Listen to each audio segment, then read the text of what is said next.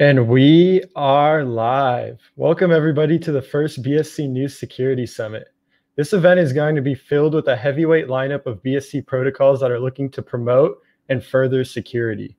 For those who are unaware of the heavyweight lineup we have from Binance Smart Chain, it's going to consist of these projects: the Binance Smart Chain community, Immunefi, SafePal, Hacken, PancakeBunny, and Onto Wallet. Each speaker has selected a security topic that is a primary focus of their project. The goal of this security summit is to shed light on some of the most important security measures going on and to educate all DeFi users, whether beginner or experienced. Today, I have the pleasure of kicking off the event with Sammy from the Binance Smart Chain community. How's it going, Sammy? All good, Greg. And you? I'm doing great. And if you'd like, you could go ahead and share your screen, and then we can jump into your presentation and then get into some discussion once you finish up. Sounds good. I'm going to go ahead and share my screen here. Perfect. Yep, looks like I've got you. Cool. Thanks for having me on. So my name's Sammy. I'm one of the BSC ecosystem coordinators supporting a number of initiatives and projects in the BSC ecosystem. So I thought I'd take this opportunity to share some highlights of the last 1 year as we come up to the 1-year birthday of BSC. So as many of you may know, we launched the Binance Smart Chain mainnet on the 1st of September 2020. We've had a really incredible year. Here's some key data points and highlights I wanted to share with you guys about what we've been able to achieve as a community in the last 12 months.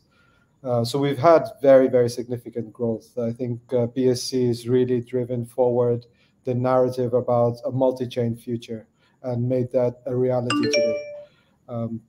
So where things stands, we've seen a really huge growth in user base as signaled by total unique active addresses. Today's just shy of 90 million, definitely going to pass that in the next couple of days. We've on that point as well, I think we've really seen a very large growth in the user base today, where BSC has the largest user base among any public permissionless layer 1 chain. And many different ways to be able to analyze that data as well. So if you go and look on PancakeSwap, they have by far the largest user base among any of the DeFi protocols. And I think several reasons for that. I think transaction fees for sure is one of them. Transaction speed all contribute towards a much better user experience. But I think it's also about ease of access and the DeFi landscape on BSC, which makes it a really easy entry point for new users. And we've seen a massive growth in net new users on BSC.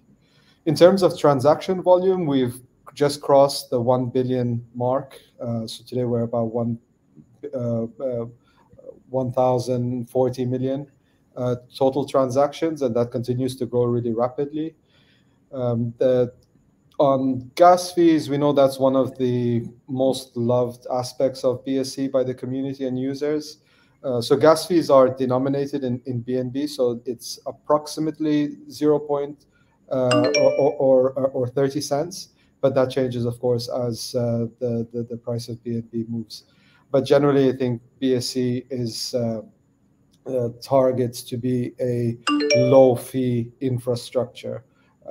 For DeFi protocols, gaming. It's really a general purpose blockchain, but for sure the DeFi and gaming ecosystems and NFT ecosystems are growing really well.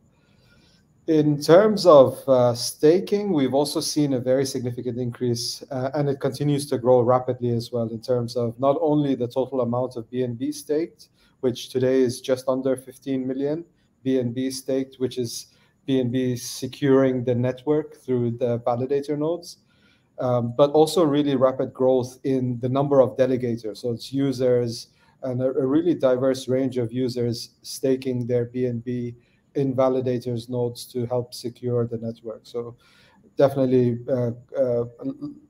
very large community of users participating in staking, in securing the network. We've also seen, of course, and this also continues to grow really rapidly, a very large number of projects and developers that have deployed applications on Binance Smart Chain. Today, the number is above 790, but continues to grow very rapidly. The community as well is large, very engaged, super enthusiastic, and continues to grow really rapidly. Today, we're coming close to 1 million followers on Twitter, on the Binance Smart Chain community Twitter, as well as very active and vibrant communities on Telegram and Discord and other channels as well. So you can see from these metrics that the BSC community is grown rapidly and continues to grow over the last 12 months. It's been really exciting what's happened so far, but we're super excited about what's coming up. The exponential growth has been insane. It has been fantastic to watch, and we're super excited to continue that as well. Definitely. Coming to the topic why we're here, so security is a key priority that we want to encourage in a number of different ways.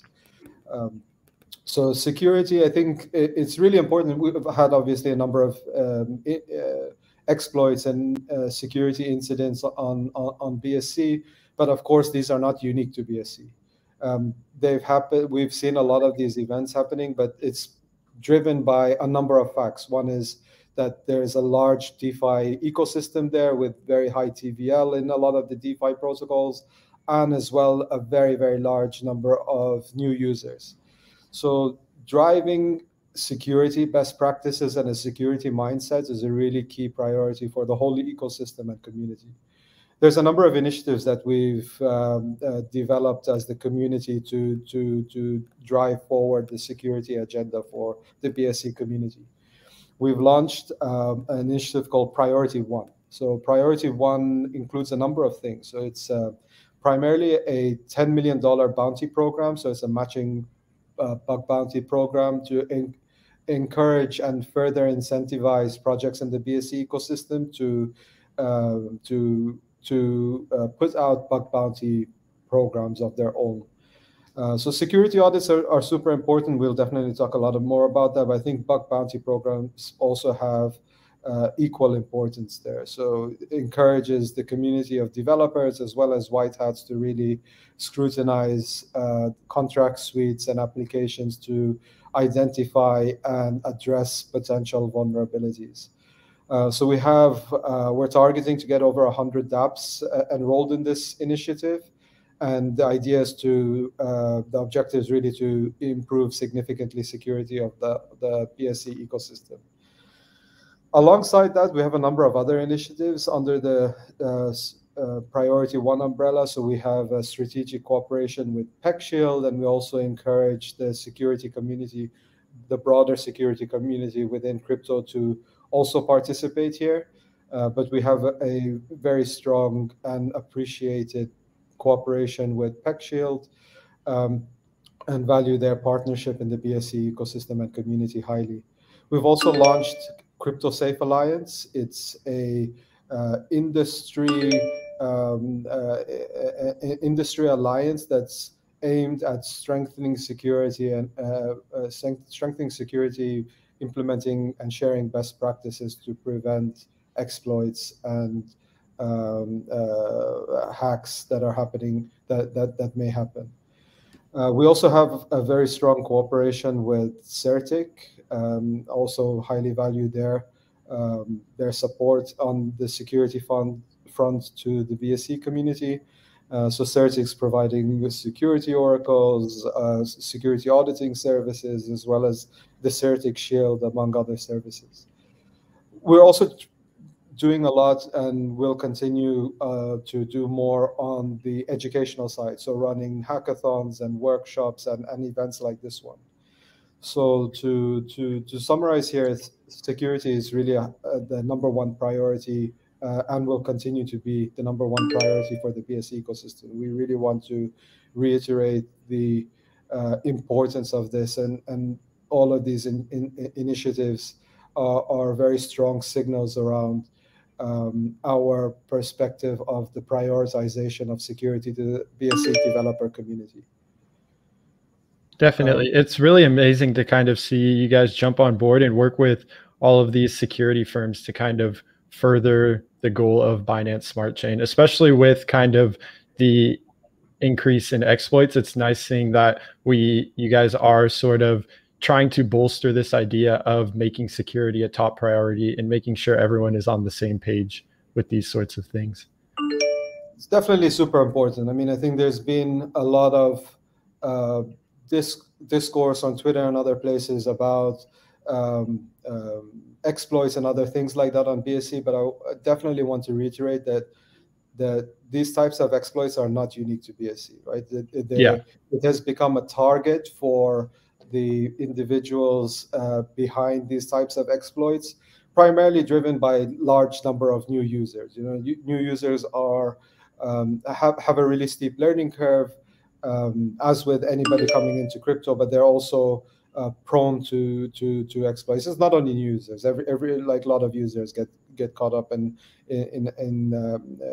exploits and these types of incidents. But we really want to create a strong community of security partners, such as the partners that you see here on the screen, and we encourage more participation from the broader crypto ecosystem and key security experts there.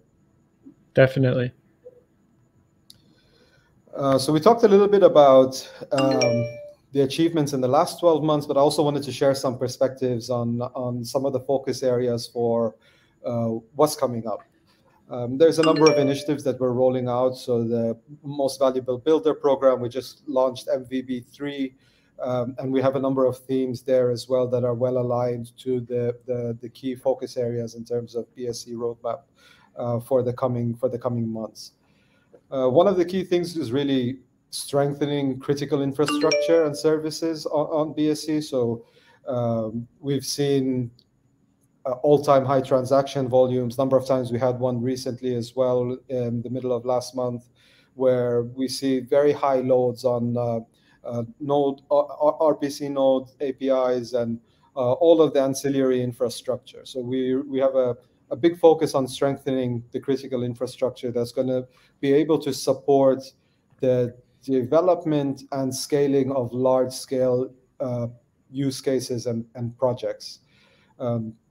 So this is a key focus area. We're working closely with enterprise-grade providers to provide high-performance nodes, improve the developer tooling and developer experience, as well as improve cross-chain infrastructure and infrastructure that will support the bridging of CeFi and DeFi. We're also looking at supporting and strengthening the DeFi landscape and infrastructure to support emerging use cases, especially in the area of institutional DeFi, which has its own set of unique requirements, such as transaction privacy, permissioned lending pools, and a whole number of different types of requirements that are required to enable the growth of institutional DeFi on BSC. As well as real-world asset use cases. So I think there's a number of areas, both from the infrastructure as well as tooling perspective, that we're looking to help foster to be deployed on BSC to help grow these areas. We're also looking at supporting use cases that are driving mass adoption. So I think from the perspective of BSC, that's one area that's BSC has been able to achieve quite successfully, is supporting the development of use cases and domains that drive mass adoption. And that's really what we want to enable, is bring more users into crypto and make it a safe and equitable environment for users globally from all backgrounds.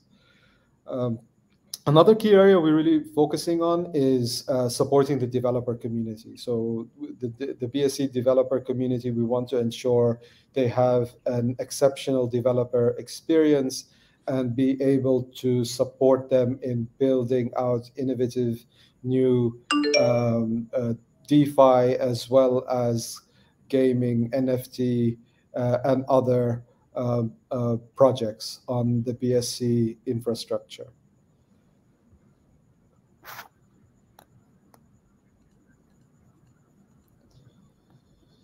So that's a little bit of information I wanted to share on terms of what's coming up, as well as share some perspective on what we've been able to achieve as a community in the last few months. Perfect. Thank you so much, Sammy. There's a ton of insight there. And I think kind of one of the crucial things is just how fast Binance Smart Chain has grown. And now it's really apparent that all of these kind of security focuses and incentives need to be brought to the chain. And that's exactly what we're kind of everyone as a whole is building here on Binance Smart Chain. And kind of just to get into some discussion here, we have close to 1,000 DApps now. How does Binance Smart Chain community go about working with certain projects and kind of trying to pick out the best and most quality teams with good smart contracts? Yeah, that's a really good question. So the community continues to grow really fast. And I think there's some really great resources available for teams at different stages. So either really early teams or teams that are already deployed and starting their journey on user acquisition and growth. So I think there's different types of resources available, great resources available for teams at different stages. But in terms of the core BSC coordinator team, we're really trying to support teams that have great execution capabilities on the product development, as well as great execution capabilities on user acquisition, and teams that have some gaps or, let's say, weaknesses in particular areas. We'll try to advise them on ways to kind of fill those gaps and be able to with the initial deployments, try to understand any infrastructure requirements or tooling requirements and cater for those. And then once they're launched and once they go live, advise them on strategies around growth and user acquisition. So we're doing a number of things around that area, but a key aspect there is also support and advice around security best practices. And there's a number of things there. So it's also getting the developer communities and project teams to get to start thinking start thinking differently about security audits. So one of the common things is we'll see a lot of project teams that think it's good enough to do a security audit one time at the time, right before they launch or soon after they launch. But we really want to change that mindset a lot. We think like security audits should be an ongoing thing. So as all products and all projects have a product development roadmap, as they progress along that product development roadmap, they need to be thinking about security auditing really as in a more continuous fashion. Yeah. Alongside that as well, is also important, I think, to have more than one audit, and by more than one auditor. It's getting more expert eyes on the code and trying to find vulnerabilities. I feel like this is kind of where the priority one event comes in, and it's not specifically audits, but it's kind of this idea of not just reactive kind of security measures, but being proactive and jumping on these sorts of things. What made you guys choose the specific partners to help you guys carry out these like almost strengthening security on Binance Smart Chain? So I think a number of things. We want to we are working with the most reputable and most capable firms in the security space, firms like PeckShield and Certic amongst many others. So we want to reinforce this message about a security first approach to development, and I think it's not only about the smart contract suites and code. It's also getting those teams thinking about operational security of how the teams operate. How are they securing their own keys and treasuries and those kind of things? How are they preparing for any kind of incidents? Having a plan in place. Obviously, we hope that none of the teams have to put those plans in place, but having a plan is much better than not, right? So I think it's also about getting them to think about worst case scenarios and planning for those, and also thinking about other aspects, about the communities, about bot attacks that might happen in Telegram groups, and all kinds of other things that happen outside of just the core code on their platforms. So from that perspective, we're really looking at we are engaging with and leveraging the expertise of the most experienced and capable security partners in the ecosystem. Yeah, it sounds like you guys are really trying to leverage the community and bring together this idea of kind of holistic security on Binance Smart Chain. Are these same sort of tools available to MVB projects? And how is it's pretty similar, but how's the vetting process and security measures behind those? Because I know MVB projects are very heavily regarded by the community. And even Binance Smart Chain.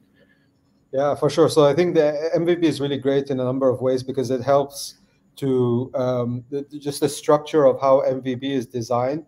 It kind of prioritizes support for projects with the largest and fastest growing communities, and also the projects that have the best delivery and execution capabilities.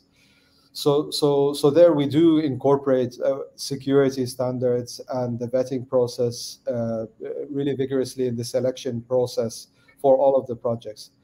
So security audits, bug bounty programs are not nice to have. They're must-haves for the participants, especially the projects that are aspiring to be winners in the MVP3.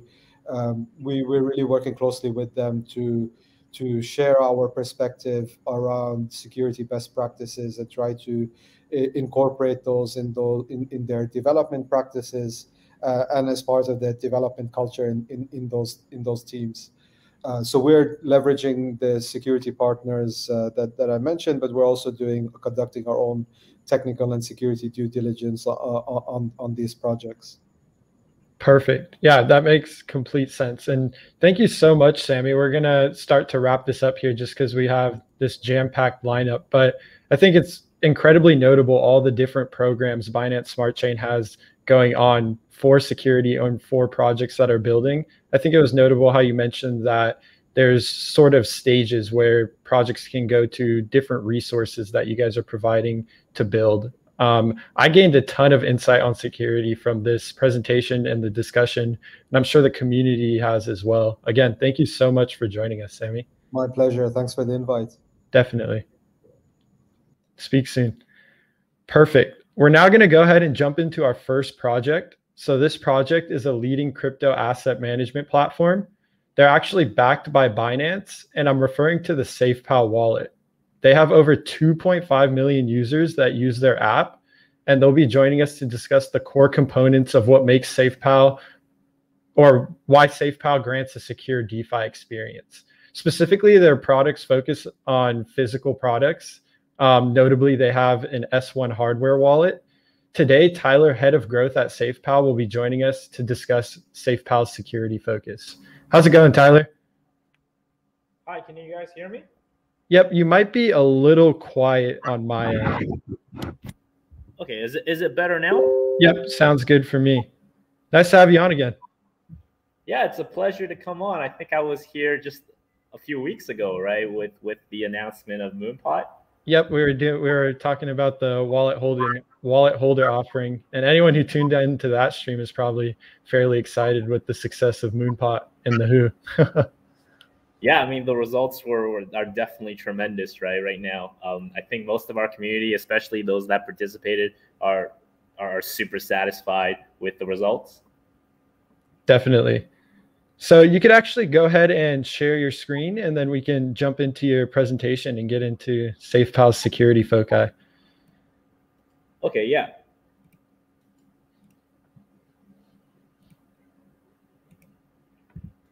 Let me know if you're having any issues there, but should be pretty smooth. Yeah, can you see the screen now? Yep.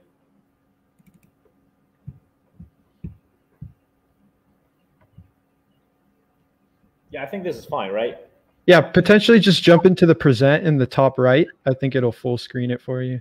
Okay. There we go. Is it better? Yep, all set. Yeah, so let me just talk a bit more about SafePal, given that this is definitely about security and user asset protection.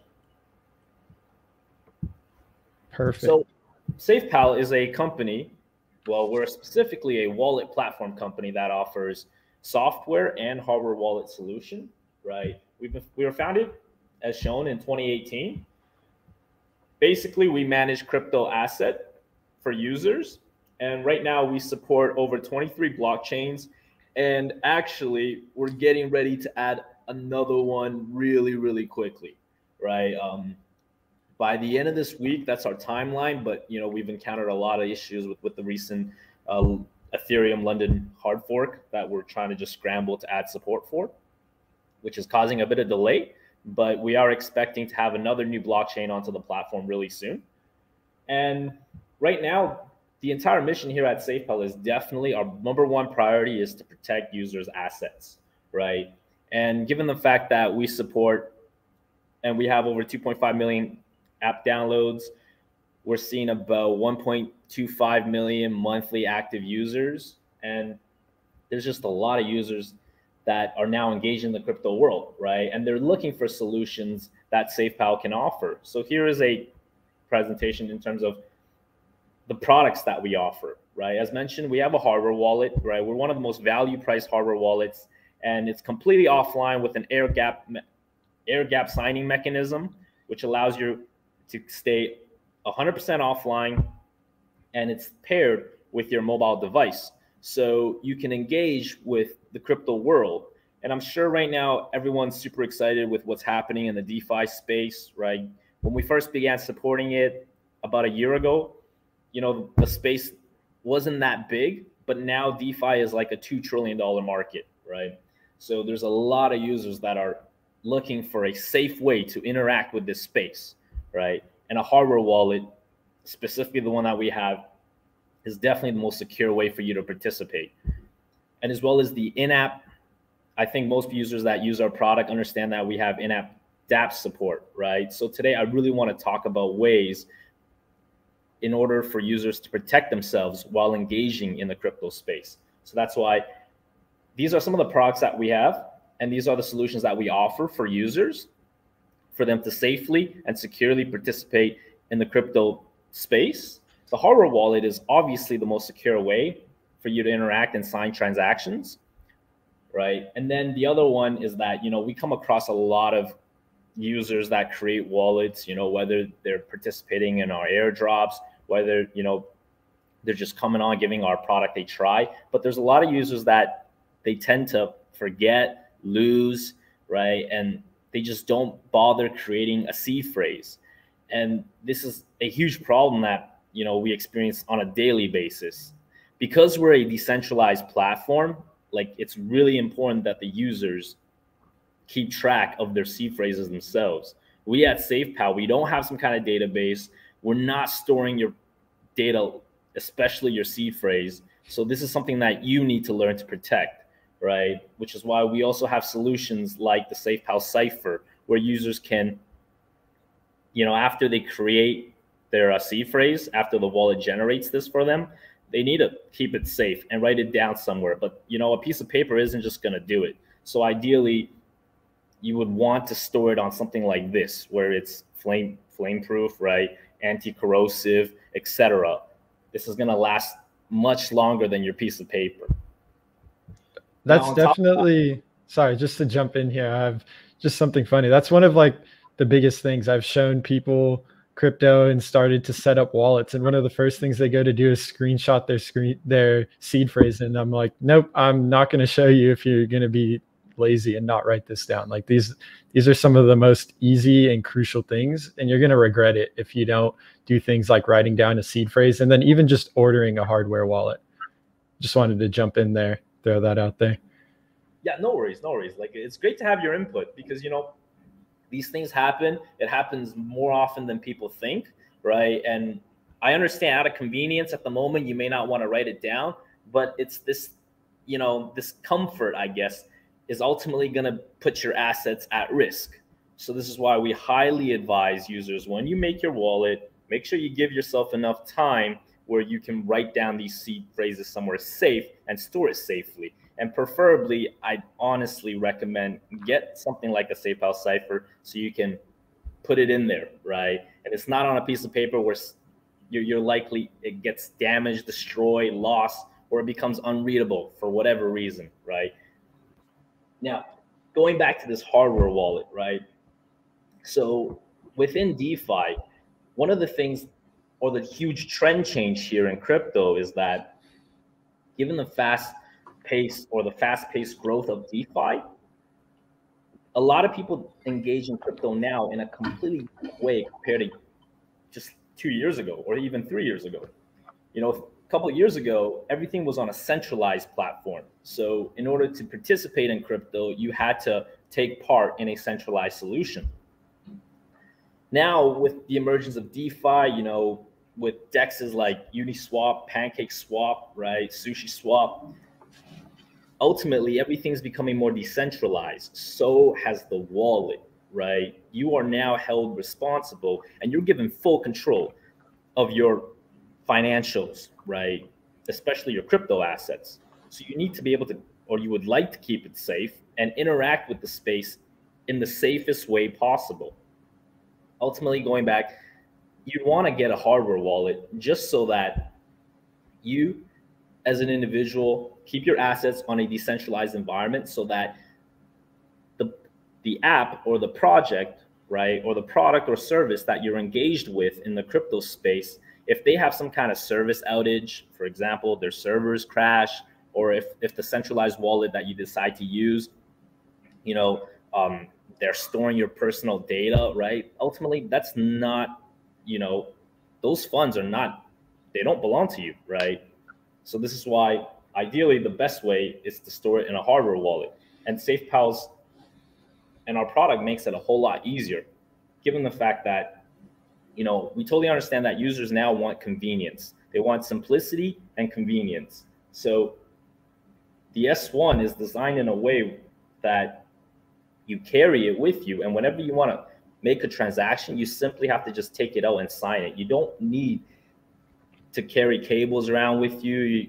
You just charge the device. And every time you want to make a transaction, it's light enough and it's small enough for you to be able to carry it on the go, right? And allow you to sign any transaction at any time. Now, I do know that, you know, some users are worried about, well, what if I lose my hardware wallet, right, on the go? What if my hardware wallet gets damaged? What if someone steals it from me? Well, we've had surprise audit teams try to crack the device, even given physical access. Our device is designed with mechanisms that will shut it off after 5 failed attempts, right? So even with surprise audits by, you know, there's world-class audit teams out there that have tried to take a shot at the SafePal S1 hardware wallet, but they weren't able to break into it to get what's important, which is ultimately your funds and your seed phrase. So this is why, given the fact that as long as you have your seed phrase, you can always recover your access or your assets. Now, I think the next point I want to talk about would be just some of the issues that we come across on a daily basis so that users can learn how to keep their assets safe and how to safely participate within the crypto industry. So now I want to talk about something called wallet security for DeFi users, right? So I think the best way for individuals to learn is to look at case studies, right? Or mistakes or common mistakes that people make. Now here we have 3 issues, and ultimately it's the same issue. So because DeFi, you know, it's still, I would say it's still quite early within the DeFi space. And whether you're a beginner or whether you're someone, you know, like a veteran who's been in the space for quite a while, sometimes there's a lot of people that aren't able to read things at a code level, right? There's a lot of users that aren't really that deep. So when they participate in a lot of the dApps that, you know, they get interested in, they're not really sure what they're signing access to. So the first time you actually engage with a DeFi project, and especially if you have a wallet account where you try out everything, right? You're like a savvy person and you want to be a part of as many crypto opportunities as you can. So you're going around signing your wallet onto, every dApp you have an interest in. And ultimately, because you aren't really reading that deep into the code level to understand what kind of dApp you just gave authorization to, some of these could be malicious, right? Which is why we're looking at 3 different cases of individuals that have lost all their funds, right? I mean, we've come across, individuals in this with 3 to 5 years experience, and they've still, lost everything. Basically, some of these malicious dApps that you're giving authorization to, because the moment you sign for your wallet to participate or to get access to the dApp, you're giving full access of your funds to the dApp, right? To the dApp and the services that they're going to provide to you, whether it's swap services, whether it's some kind of NFT service, whether it's some kind of liquidity pool that they're incentivizing you, or it's a lending protocol. Because there's so many malicious players out there, when you do that without that knowledge, what ends up happening is most of the time it's set at default to unlimited. So you're giving that dApp unlimited access to your funds. It essentially can withdraw as much as it wants. So here you're seeing 3 cases of this. Now, specifically, we know that these 3 cases are caused by one of the most, I would just say a frequent situation right now, which is there's a lot of scam projects that are, sending out scam tokens via an airdrop mechanism. They're sending this out to the community, and you're going to sometimes see it in your wallet. This used to occur on Ethereum when Ethereum gas fees were really low. A lot of malicious individuals were creating tokens with this intention. But now, on the BSC side, right, there's a lot of activity happening on BSC, and now these scammers have shifted and started targeting not just on BSC, but all across different networks, right? So they're dropping these tokens into individuals' wallets. They're finding your wallet addresses through just BSC scan, Ethereum scan, or just the scan explorers. And they're just loading your wallets up with these different coins. So, we've come across a lot of issues where individuals are asking us, what's this token? How did I get it? Well, your address is public. It's just that they don't know your identity, but everything on the blockchain is technically public. So they're able to pull this up and send you airdrops of these tokens. And because you become curious, you suddenly get 1,000, 1,000,000, or 100,000 of these coins. And that curiosity ends up leading you to some kind of malicious place where they're requesting you to sign some kind of transaction to pretty much liquidate these coins that they gave you so that you can sell it onto the market and get a profit. But it's essentially a scam, because the moment you sign authorization, you've given full access, right? And now these scammers have full access to your funds. And this is exactly what's happening. Like, as you can see, these are dated, right? All throughout this month, last month, right? And even today, these things are happening. So we at SafePal are definitely looking at ways to improve this while staying true to our decentralized mission, right? It doesn't make any sense for us to just outright block out transaction, right? Like, that's not what a decentralized wallet should even be doing. So we're definitely looking at ways to improve. So some of the solutions that we've already created would be, right now, if you use the wallet, you've probably come across security quizzes, right? And just in the last few weeks, we've made a lot of public announcements educating users, because I think the biggest challenge with beginners in the space is definitely user education. And then with regards to the whole airdrop mechanism, is that all the ones that SafePal officially, I would say, back come from the SafePal wallet holder offering, right? Anything else, it does not involve us, right? So there's a lot of projects out there that may be using our name, using our platform to provide tokens, but if you don't see it as part of the SafePal wallet holder offering, then these type of airdrops are definitely not related to us, right? The whole point of why we created the whole WHO mechanism was to improve upon the airdrop process, because there's a lot of issues plagued with its design. Perfect. Yeah. And no, specifically when kind of interacting with these new projects, something I do is I just make a brand new wallet. If this is something where it's a project that is just released and I don't want to give them allowances to one of my main wallets, I'll just load up a new wallet and transfer a minimal amount of funds that I'm willing to risk on the protocol. So that's something I kind of take as a measure to, if I am interacting with, because I love kind of just jumping on all of these new projects. So when I do interact with something that looks a little bit more risky or is new to the market, I definitely just open up a new wallet. That way, if I do give any malicious allowances, I'm only risking what I know I wanted to risk. Yeah, like definitely, right? I think that's definitely one of the ways that, we've been telling users, if you're going to engage in something brand new, you don't understand how risky this thing is, definitely set limit or create a separate wallet where it has a limited amount of funds, right? Don't use your main portfolio to jump into, some of the high risk, or the ones that it just came out. There's no audit reports on it. Nobody really knows anything about it. You think it's a great opportunity, right? Go ahead, give it a shot. But, do set certain risk management strategies in place, right? And I think that's actually a great thing, right? This is definitely something that we advocate, create a new wallet and then just set a small amount.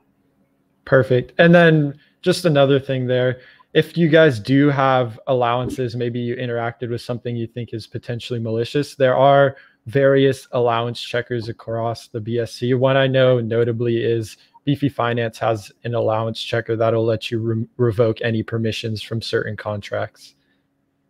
Yeah, definitely, right? There's, even when we within the SafePal wallet, we've got an in-app dApp store where users can engage with any dApp that has come to publicate their information to us and make a submission to our community, right? And then once we offer support, because we obviously first have to test that this dApp actually has built in a wallet integration system so that our users can connect properly, right?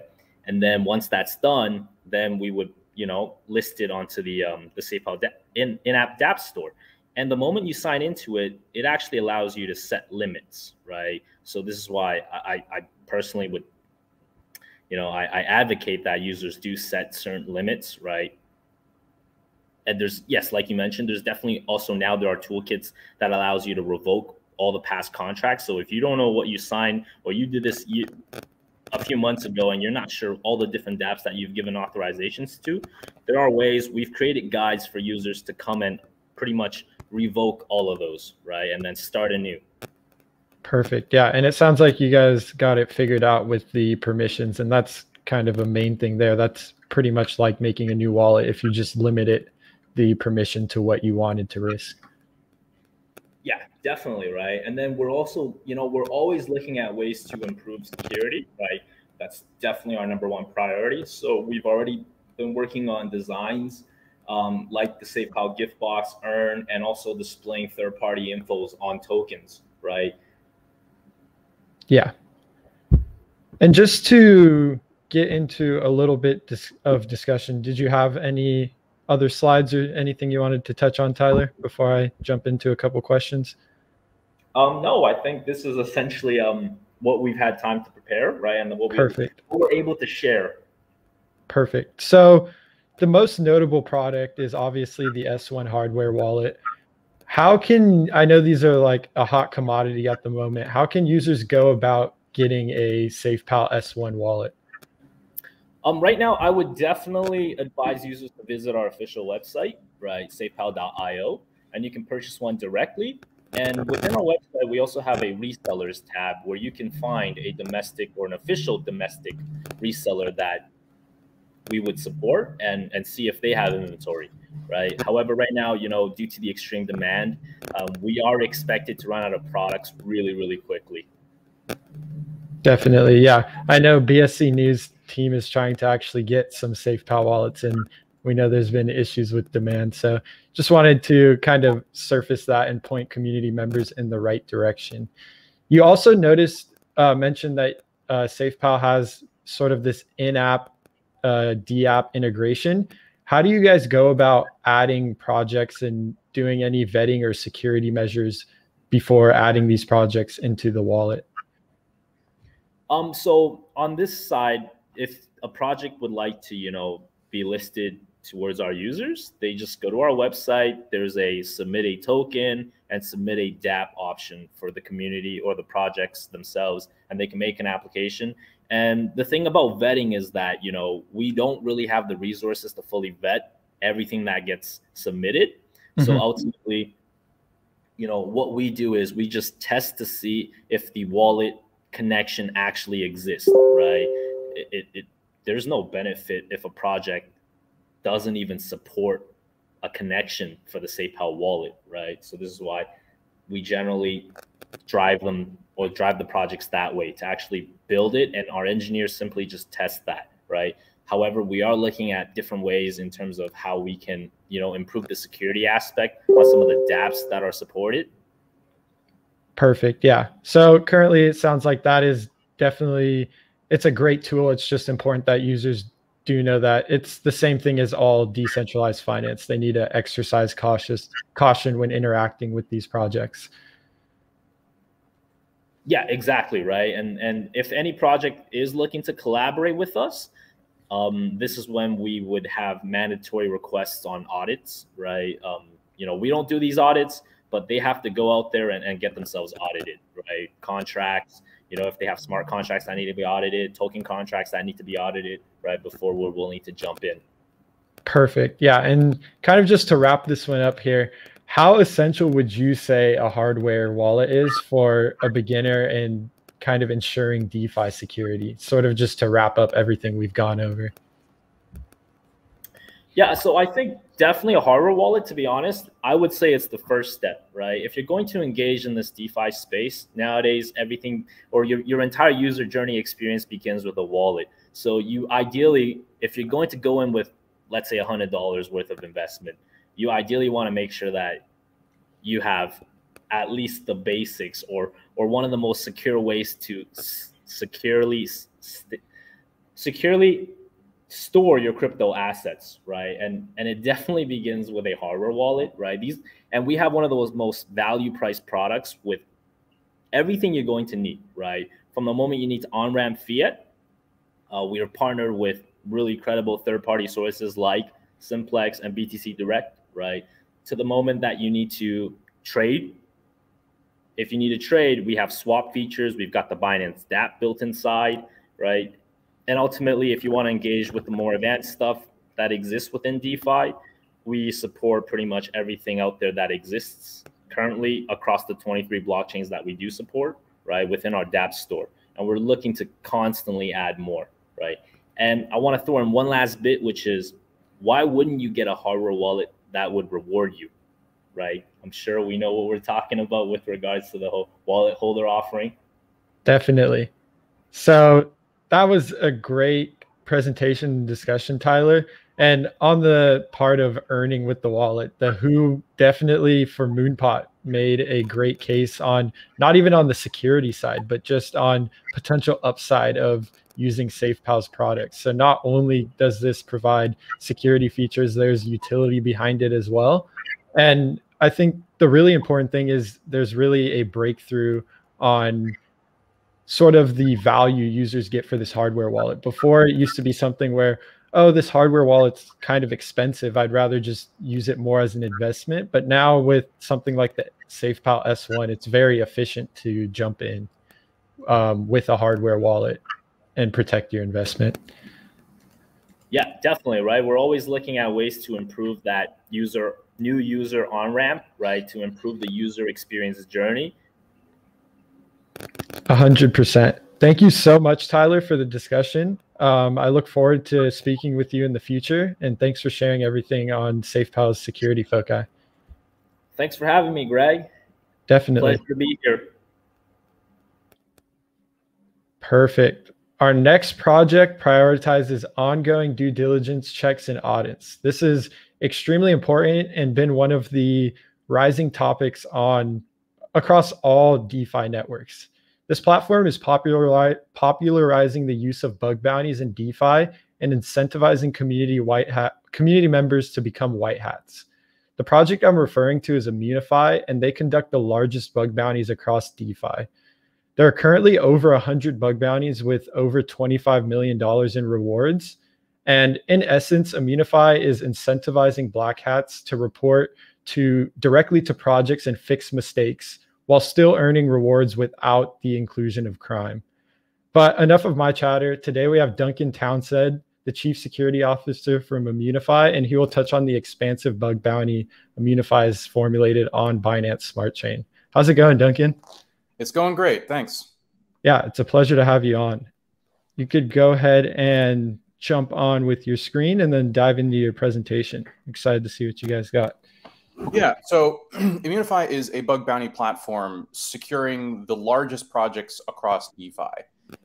We are essentially your last bastion of defense against the black hat hacker. By listing a bug bounty program with Immunefi, BSC projects are telling their communities, here's the value of your security, and we're backing it with our own money, right? When if a bug comes in that could result in loss of funds, right? It's the economic incentives of that bug bounty that makes the hacker decide, you know what?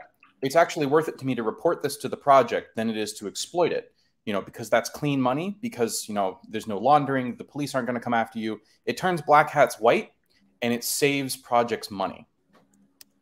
Or rather, I should say it saves the users their money. And so, when you're looking for what makes a project legitimate, having a bug bounty program with Immunefi is one of the big indicators that a project takes security seriously. A couple presentations ago, we were talking about holistic operational security, and that's also a thing that's really important, because there's this intense trade-off between the agility of a project to be able to respond to a security threat and the ability of that project to rug pull, right? The more agile a project has, the more centralized it is, the easier it is for it to respond, but also the more you have to trust that project not to pull the rug. Let's talk about Immunefi's progress towards bringing bug bounties to DeFi. Bug bounties, of course, are a big thing in centralized security.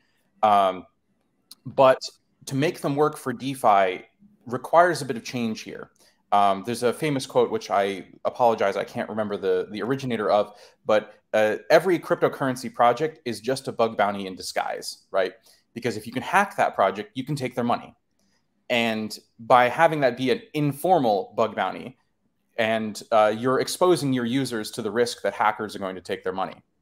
When you post a formal bug bounty, right, that's a negotiation between the project and a hacker, be they a black hat or a white hat. So a year ago, there were no bug bounty programs on BSC. Nobody knew how to run a bug bounty program that made sense for DeFi. You have lots of money at risk, and you have an interesting set of priorities for DeFi projects. Projects don't necessarily care about things like, leaking PII like you do in the centralized security world, because there is no PII, right? Everyone is anonymous. You also don't know how to track the right kind of talent, right? Talent in DeFi for security or development or anything like that is incredibly expensive. And so you have to tilt those tables to make it make sense for those really high-skilled hackers, be they black hats or white hats, to take a look at your projects. And then, pricing the vulnerabilities is a hard thing as well. You're not sure whether the vulnerability that you're bringing to the table, has real impact. And if it does have real impact, what percentage of that vulnerability makes sense to pay out. So Immunefi has standardized on 10% of the total value at risk. That's really the number where black hats start to perk up and pay attention.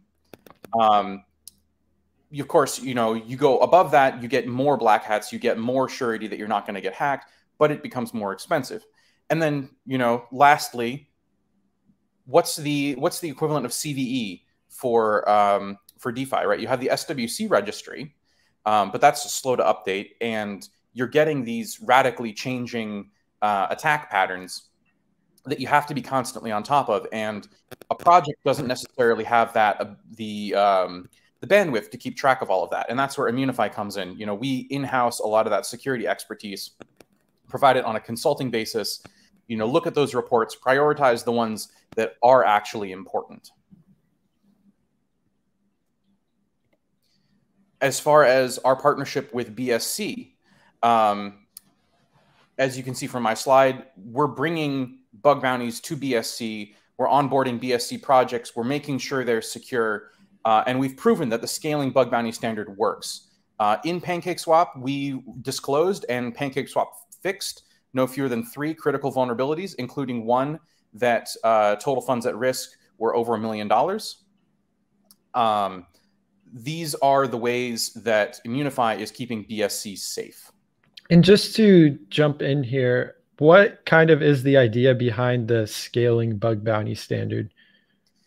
So the idea is, you know, if you show me that you can steal $10 million, rather than you stealing that $10 million, I'm going to give you $1 million free and clear, and then Perfect. I'm going to fix the bug. Yeah, and so that's kind of that 10% number you were mentioning, where the other 90% that the black hat could get is not worth going through all the kind of criminal troubles, is what this standard is kind of finding. Exactly. And, you know, we have real proof of that. You know, unfortunately, I can't give you the details, but I know for certain that a lot of the hackers who look for bugs on Immunefi, their main job is black hat hacking. It's just that the bounties that are offered by BSC projects through Immunefi are so large, it makes sense to them. And you can take a look at the recent Thorchain hack. The Thorchain hacker released a public statement that if Thorchain had offered him a 10% bug bounty, he would not have hacked them. Yeah, that's incredible. It's amazing that you guys are kind of setting up this infrastructure and finding out these things, how to efficiently get proactive sort of audits going on. And it really is, to some extent, an ongoing audit, right? Immunefi is not a replacement for audits. You want to make sure that you've audited your code before you list a bug bounty program. But after you've done that audit, after you've gone on mainnet, Immunefi is your last bastion of defense against getting hacked. Makes sense. So let's talk a little bit about the Priority 1 program.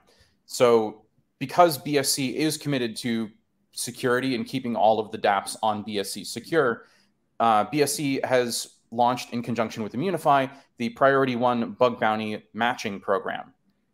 So for large projects on BSC that are listing bug bounties that have met certain other security criteria, there is this bug bounty matching program where BSC is providing some of the funds to keep that project secure. And that really demonstrates the seriousness with which the BSC is taking security and making sure that the projects on BSC have best-in-class security.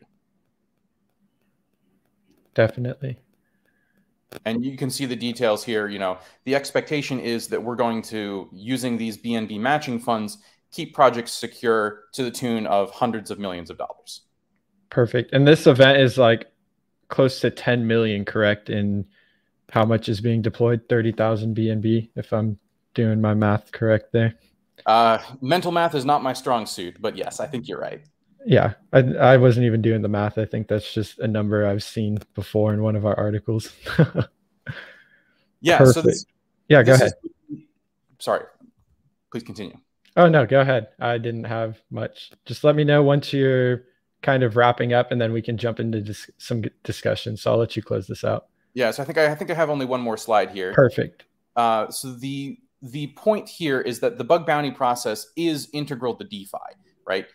Like I said, every crypto project is a bug bounty in disguise. We need to make that, rather than being in disguise, it needs to be a real bug bounty program to keep those user funds secure. And Immunefi is coming up with financial products to make that make sense for projects. You know, please stay tuned. We'll have big announcements in the future. The BSC Priority 1 bug bounty matching program is absolutely the future of bug bounties in DeFi, keeping things secure, making sure that when bugs are found, they don't get exploited, they get fixed. And then, of course, the financial incentives there are giving white hats the impetus, the incentive to upskill to outpace those black hats, to make sure that the bad guys are better. Sorry, the good guys are better than the bad guys, and they keep those projects secure. The bugs get found and fixed before they can get exploited. Definitely. And it really seems like Immunefi has stepped up and filled this void on Binance Smart Chain. There's not too many other firms doing bug bounties to this size, no? No, making bug bounties work for DeFi is Immunefi's area of expertise, and it's something that we've developed a deep expertise on that our competitors are struggling to match. Definitely. How did you guys sort of get projects to not really buy in because it's a security function, but how did you get them to jump on board with this idea? I imagine once the results started kind of coming in that it was a little bit easier.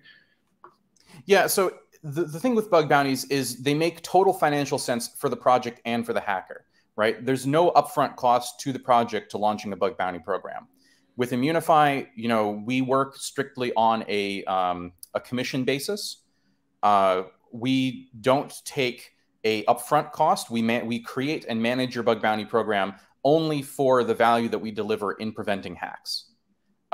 So that really eases the onboarding process. It makes it a really easy value proposition for the project. And then, of course, on the other side for the hacker, it makes sense because you're getting a cut of whatever it is that you save. That makes a ton of sense. And so obviously you mentioned that Immunefi wasn't the first to kind of think about this bug bounty idea. This has been a thing for a long time in centralized solutions. Do bug bounties get as large as they're getting on Immunefi outside of the space? Or are you guys beginning to break away and have something truly unique here? We have the biggest bug bounties anywhere.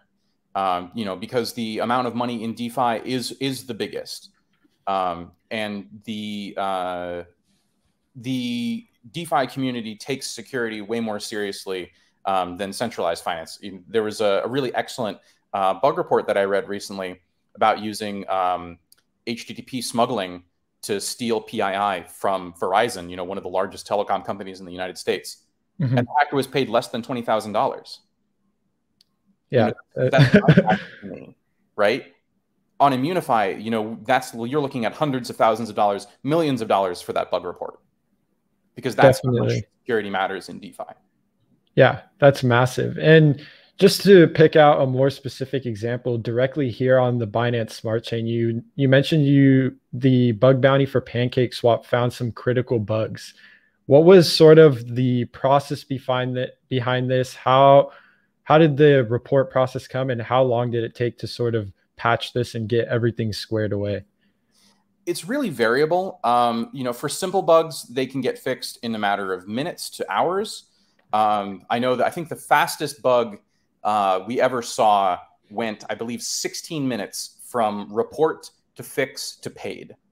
You know, that's really fast. That's amazing. Yeah. What's more typical is we see something on the order of a week or more, right?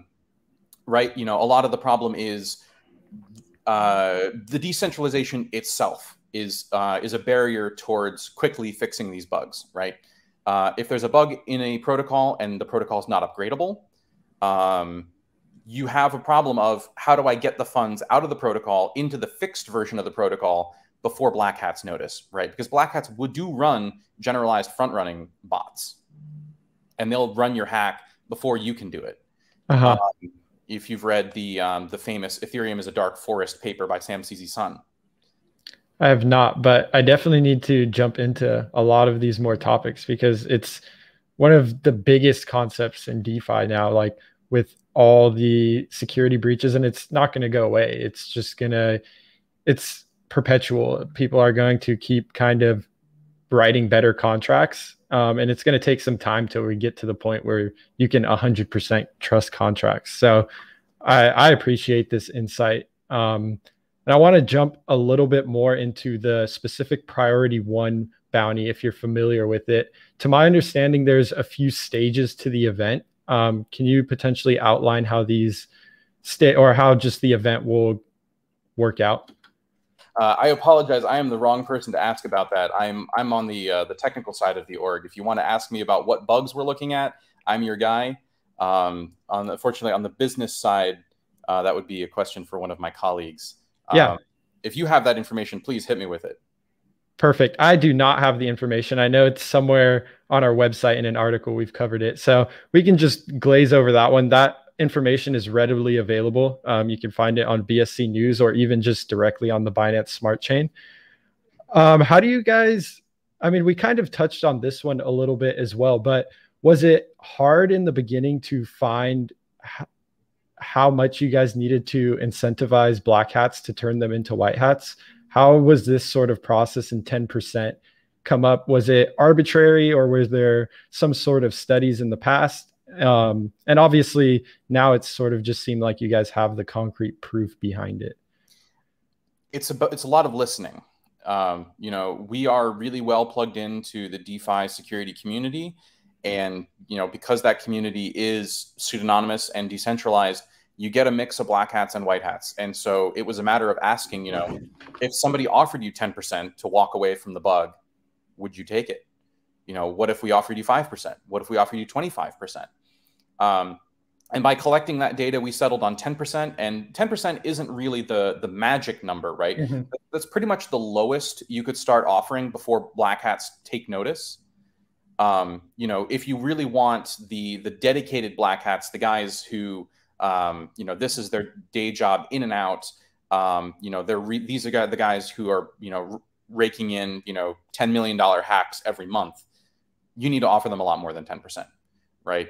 Definitely. Of course, and you also see, you know, big hacking operations like the Venezuelan army or like Lazarus Group out of North Korea. Pretty much no amount of money you could offer those guys will get them to not hack you, because they don't care about the law. They are the law. So it really is a scale, but 10% is pretty much the minimum we found that you need to offer before people start taking notice. That makes sense. And it's proven to be efficient. So it's cool that you guys are looking into these and really trying to figure out how to maximize these bug bounties. How crucial of a role do you think these bug bounties have played since they came up? I mean, you obviously see all of these exploits and bugs you guys are fixing. Is there a significant amount of submissions you guys get? Yeah, submission volume is pretty high. I would say that we see every major vulnerability category every week. You know, things like, you know, reentrancy, not handling transfer fee tokens, you know, bad permissioning, uninitialized proxies, pretty much everything we see every week. As far as, you know, the volume of user funds that we save every week, pretty sure it's over 100 million. Sorry, I take it back. It's probably pushing 100 million. It's probably not over 100 million quite yet.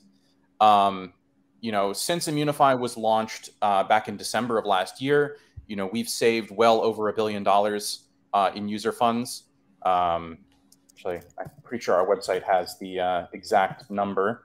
Perfect. At least the number that we are allowed to disclose yet. Because we have a bunch of bugs that we fixed, but we're still working on exactly how to disclose that the bug was found. Makes sense. And, you know, every one of those dollars is something that a black hat would have taken had Immunefi not tilted the scales on the economics of vulnerabilities in DeFi. Definitely.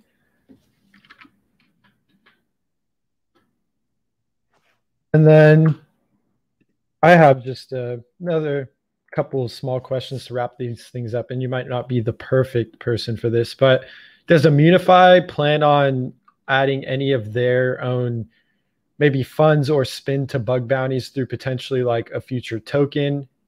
Or is this something where Immunefi wants to stay strictly to providing the service and just working with the projects and having them put up the bug bounties? So it's a tricky thing to get right, because, right, when you launch a DeFi protocol, a DeFi token, right, all of that information is on chain, and the value of bug bounties is precisely that it's not publicly available, right? But that said, we are launching a bug bounty protocol and a bug bounty token soon. So please stay tuned to that. We are very much eating our own dog food here. We are undergoing, I believe, 4 audits before we open source the code and let the community take a look at it. And then once we've done that, then we're going to launch, because we absolutely need to make sure that the protocol is secure. Yeah, that's great to hear. I'm not sure if you ended up finding that number there, but we can go ahead and wrap this up. I really appreciate you joining us today. And I think it's incredible the gap that Immunefi has bridged on all of DeFi, not just Binance Smart Chain. And I think the Priority 1 program is incredibly notable and cites the focus that is on security in the Binance Smart Chain, that the ecosystem is willing to rally behind these things and put up a bug bounty to help out projects that may not necessarily have all the funds. Yeah, and we are working with projects of all sizes to make sure that we get a bug bounty solution that's sized right for them. And there are lots of different ways that projects can fund their bug bounty programs.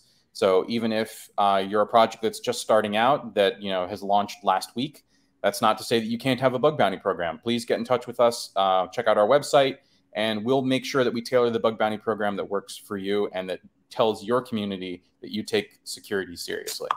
Perfect. Thank you so much, Duncan. I appreciate you joining us, and I look forward to speaking with you in the future, man. Peace out. Awesome. So we're now halfway through the event. We have a couple projects left. We have Hacken, PancakeBunny, and Onto Wallet, but we're going to take a short break to do an NFT giveaway. And this is actually in partnership with Featured by Binance, the decentralized NFT marketplace by Binance. And so we have a 40 NFT giveaway. There's going to be a QR code pictured on screen. And all you'll have to do is scan the QR code. It's going to take you to a giveaway form. Once you complete all those actions on that form, you will then be eligible to win the NFTs, which we'll announce. I'm not sure exactly how long the event runs for. It'll be on the form there. It'll say when it closes. And once that form closes, we'll be able to select the winners for the NFTs. So there'll be 20 bronze NFTs, 15 silver, and 5 gold. So 40 winners in total. And this is on top of the other giveaway we're doing through the event for $2,500, which is also another giveaway form that has been attached to all of our tweets. So be sure to enter those. Maybe you get lucky, win some NFTs or even just some BNB. And thank you again to Featured by Binance for putting together the artwork for these NFTs and allowing us to give them away during this event. And with that said, we can jump into our next guest. And our next guest is a cybersecurity consulting firm, and they've been in the space since 2017. They've provided services to some leading entities in the space, such as 1inch, FTX, and CoinGecko. I'm referring to Hacken, and their essential focus is blockchain security.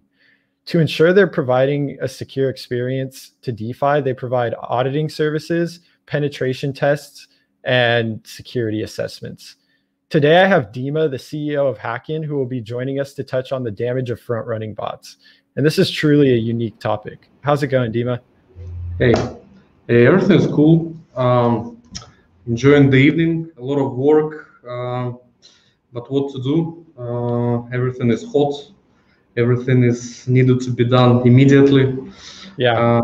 But we enjoy such mood. So yeah, everything is good. It's definitely more fun than those few days, few weeks that we were sitting on the 30K support. It's definitely easier to get everything done when things are flying high. I mean, I'm not like, there is a very clear trend that it looks like crypto is winning. And so, yeah, we will definitely have ups and downs, but like, it's okay, Definitely. It's a lifetime story, so we're here for very long, and we don't care about like short slippages into the like 30K. Oh my God, it is so small. Exactly. Okay. Perfect. You can go ahead and share your screen, Sure. and then we can jump into your presentation, because this one is something that I think is incredibly beneficial for just the average user. Sure. So I wanted to say that we actually also do have a bug bounty, but we are specializing more on the penetration tests and on the exchanges bug bounties. And like we work almost with all the big bug bounty, with all the big exchanges. And if you are bug bounty hunter, if you want smart contracts hacking, yeah, you can go to Immunefi. But if you are exchange bug bounty hunter, you should go to us, Hacking Proof. All right, so the topic today that I wanted to speak on is about front-running bots. First of all, I want to explain how they work, and to highlight that history repeats. Back in tens, when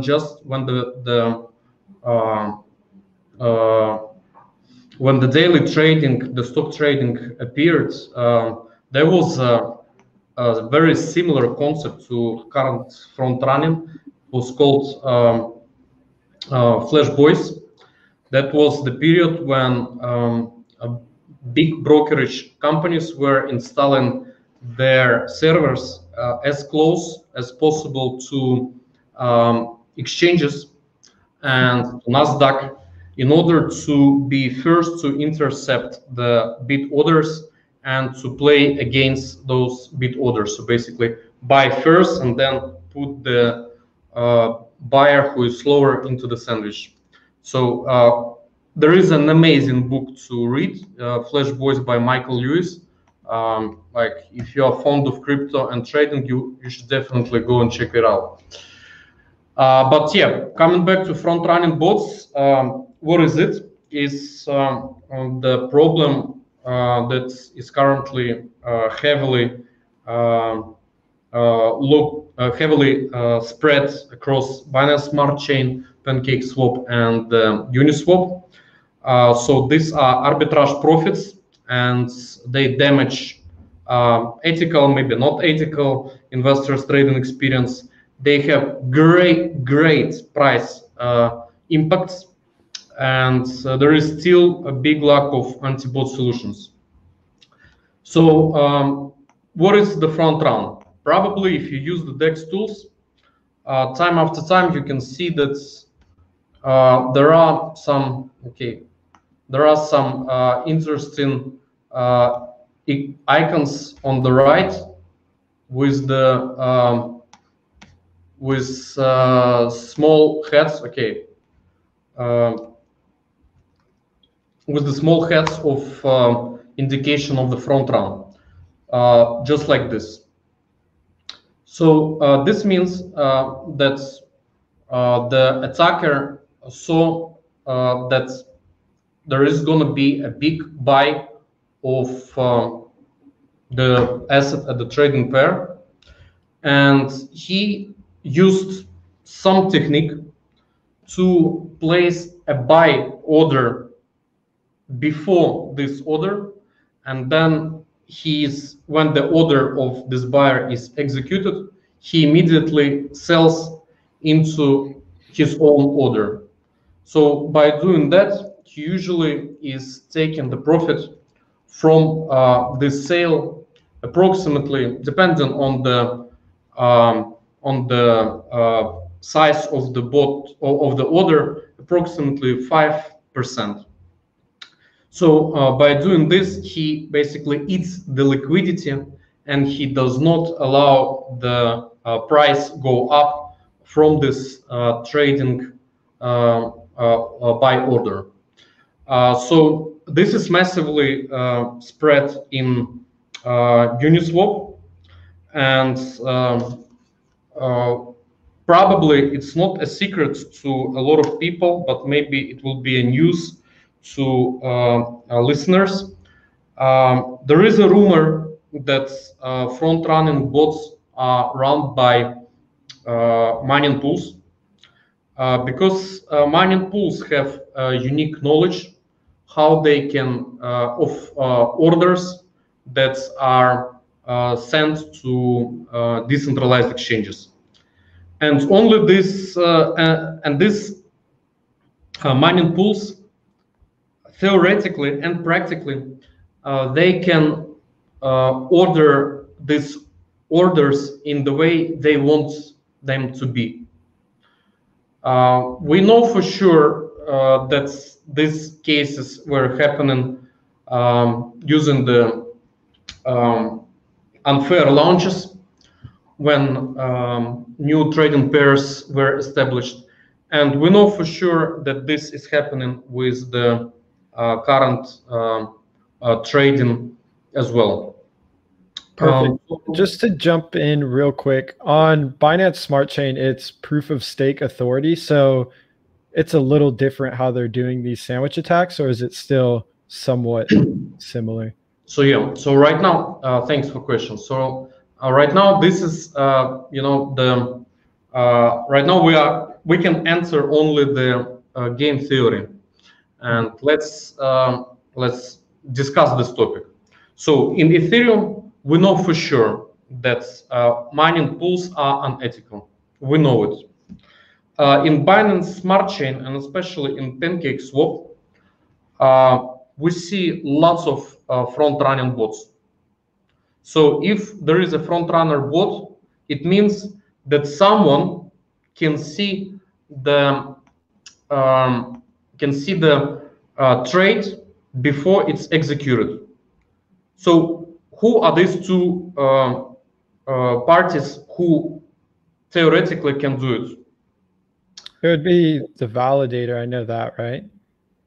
Like, okay, validators is only like 5. How many? Like 21, whatever. We don't know the number. We don't. It's not very publicly available information. Theoretically, also PancakeSwap can see it. We don't know the answers.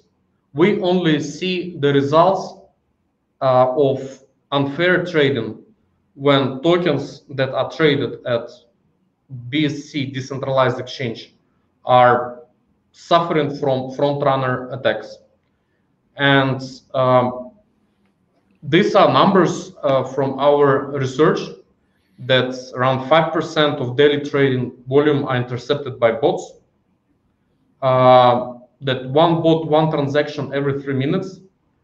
And in average, 10 bots are detected since launch of every pair. So this is a very serious question, and I want to raise attention of including parties involved here that guys, sooner or later people will scream about it, the same as it was with Flash Boys.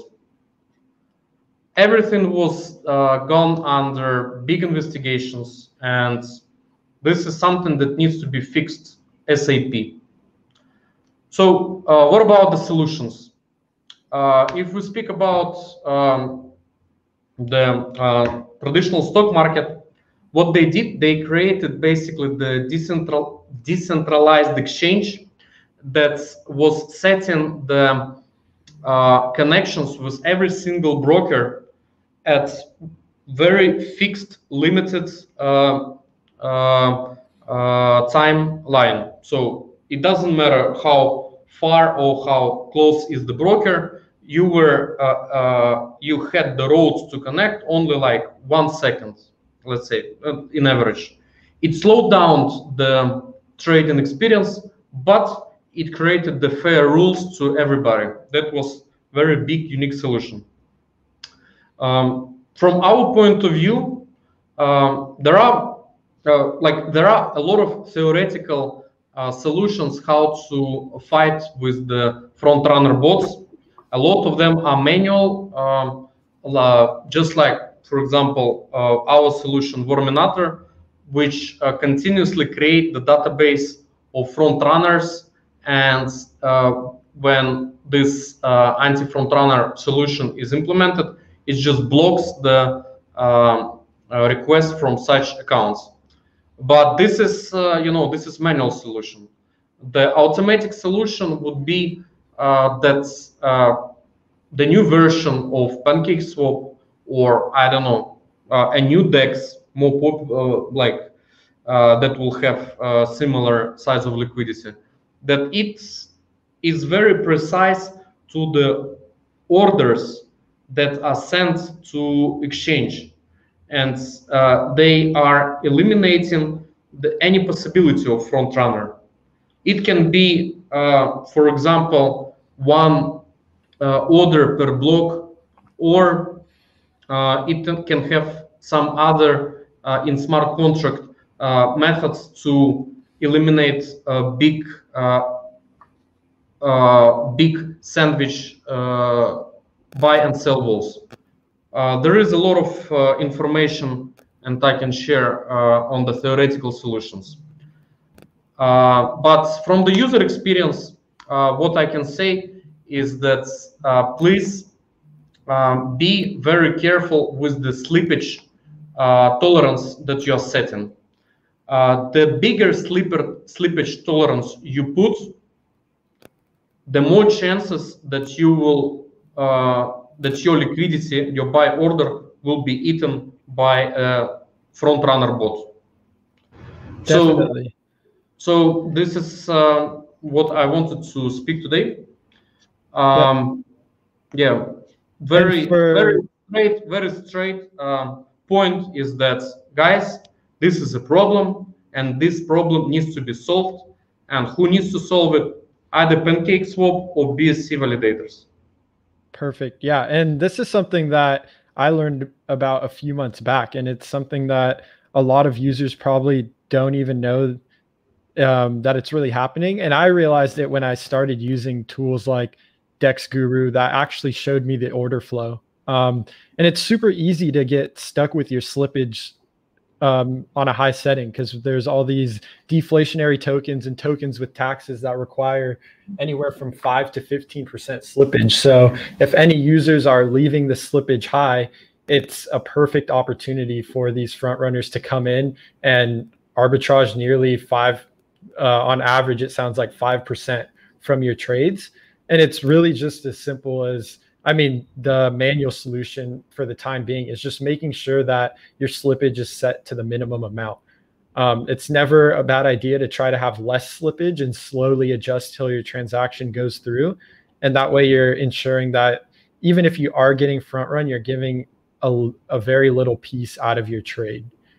I wanted to jump into a few questions, Dima, and you guys conducted that case study on DXCT.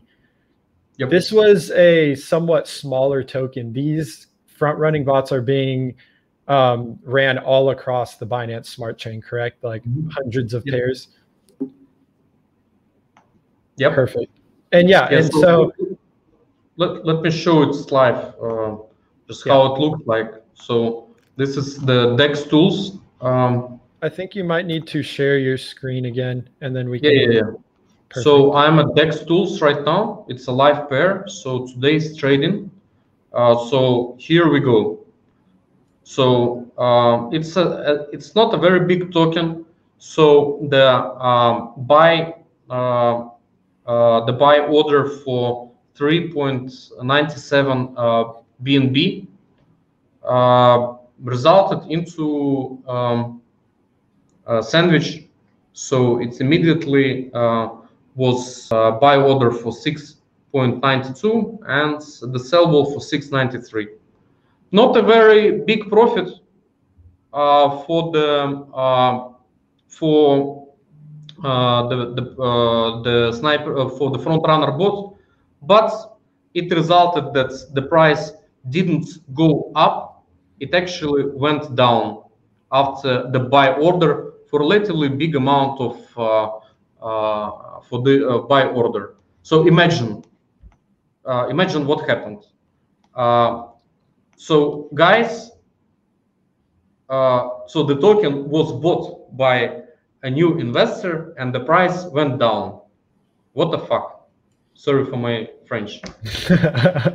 No, and it's a great point, because a lot of people probably aren't seeing these things go down.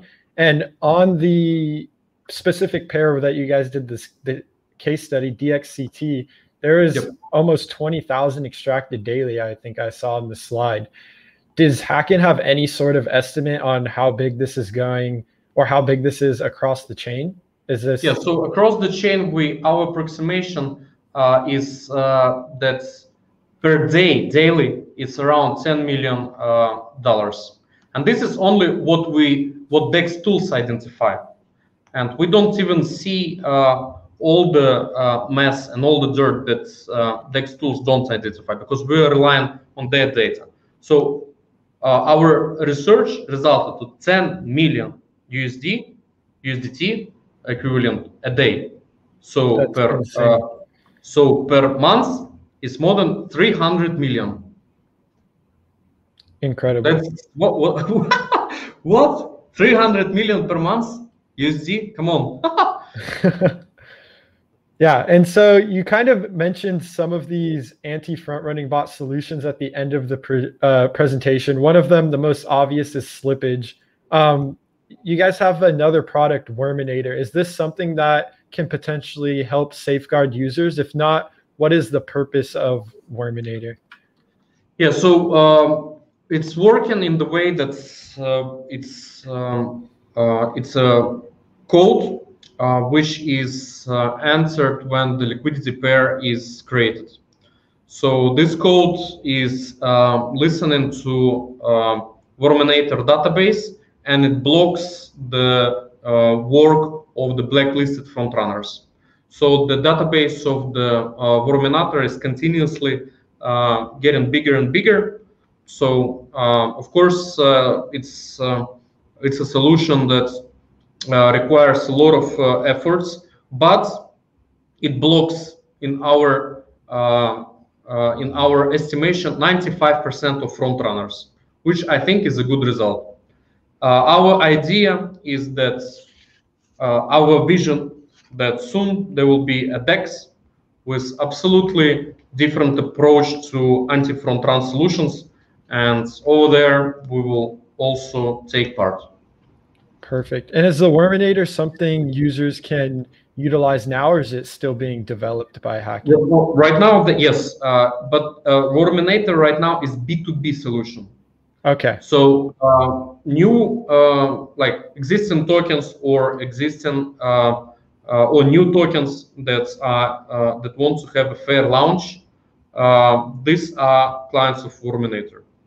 Perfect. So Worminator more specifically protects against sniping bots on listing. Sniper bots is a little bit other story, but yes, fair launch is the same thing. Is a little bit different, but let's say like this: the bad actors are the same for sniping bots and for front runner bots. Perfect. Makes sense. And then kind of just to circle back to Hacken a little bit, what is the goal of the Hacken token, and how does it promote growth and security across DeFi ecosystems? Sure. So Hacken token is our main point of that shows the growth of Hacken Foundation. So all our activities are built around Hacken token. Hacken token can be named as our equity share, in the sense that we are not selling any equity, we are not fundraising into shares. If investor is coming to us, we are saying go and buy our token. Hacken token utility is that it allows users to participate in projects that are launched by Hacken Foundation, as well as farming these tokens projects. So currently we have 3 projects to come in next month, and users can farm with Hacken token by just staking in our app and experiencing 30-40% yield per year. Perfect. If we talk about the B2B business, we are creating from our profits that we generate and revenues, we are creating the fund reserve that supports the price. So if the client wants to pay for our services in Hacken token, he can do it, and he will receive 30% discount. Perfect. That makes sense. That's a unique utilization there. It's the real utility will come further down the line. We see the growth of Hacken as the DAO, and we will have quite a few decentralized applications that will utilize Hacken in a bit other sense. Okay, that's another and we have also B2C applications such as VPN password managers that are free to use for our token holders. Perfect. And is that actually live currently, the free to use VPN? Yeah. Hacken has around 9 to 10 projects. We are since 2017. We're quite a strong company with a lot of plans. Yeah, that was great, Dima. Thank you so much for the discussion. Thank you for inviting. Yeah, this was definitely something that needed to be addressed. And I know a lot of users may have not known about the front running going on, especially if they're just trading on the front end interface of PancakeSwap and not really seeing how these orders are going through. So I think this was one of the most important presentations. Thank you. And I think there's definitely a lot to take away from it. Thanks. Yep. Thank you so much, Dima. Bye. Until next time. Sweet. All right, we're getting down to the end of the wire here. Our next protocol is a team that has unfortunately dealt with multiple exploits. And for this particular reason, we've decided to have them on for the security summit, because in their past couple months of developments, they've completely overhauled their development process and kind of restructured what they think about security. And the project I'm referring to is PancakeBunny, and after a result of multiple exploits, they've shifted completely towards promoting a security regime. The protocol has taken a large effort to learn from its mistakes, and its parent company, Mound Limited, is looking to slow developments and vertically integrate to prevent exploits. Today, John, from the business development lead at Mound Limited, is going to join us to outline what they've learned from the recent flash loan exploits and how they plan to move forward. How's it going, John? Good. How are you? I am not too bad. Getting down to this end of this jam-packed event, and there's been a ton of information shared. You can go ahead and share your screen and jump into the presentation. And then I'd like to start it off with a quick kind of introduction on what Mound is and how it plays a role into how PancakeBunny plays a role into the Mound ecosystem. Yeah, for sure. Perfect.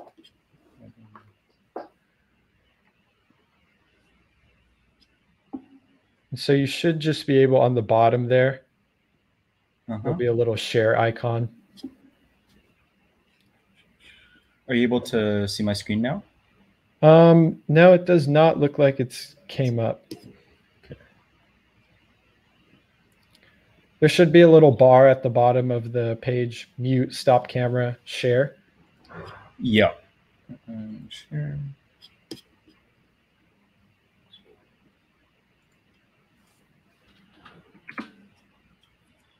Sorry, I'm having some technical difficulties here. No worries. We'll be able to get this sorted out.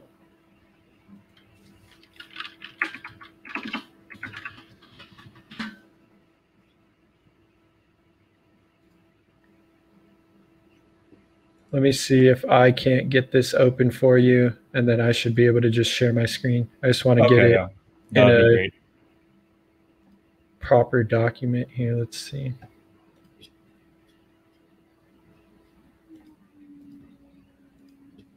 Okay, here we go. Got it? Yep. All right, thank you. Yep. I guess we can start off with an introduction. You know, you've already sort of introduced myself, but I'm John. I'm the lead business development person for Mound and for PancakeBunny. I've been with the project ever since PancakeBunny launched. and that's back in November of last year. And essentially a brief introduction into PancakeBunny. We are a decentralized finance DeFi yield aggregator and optimizer for BSC. So we are still one of the largest yield aggregators across ETH and BSC in terms of TVL. And sort of the primary goal of our platform is to support the DeFi ecosystem and to provide users an easy way to increase their profitability across a variety of different chains. And the team has a central mission of lowering the barrier of entry to DeFi while also prioritizing safety and security. And so PancakeBunny is essentially created by Mound, and you can think of Mound as a blockchain company, a parent company, and under Mound we have a variety of different projects that I would be sharing details with throughout the presentation as well.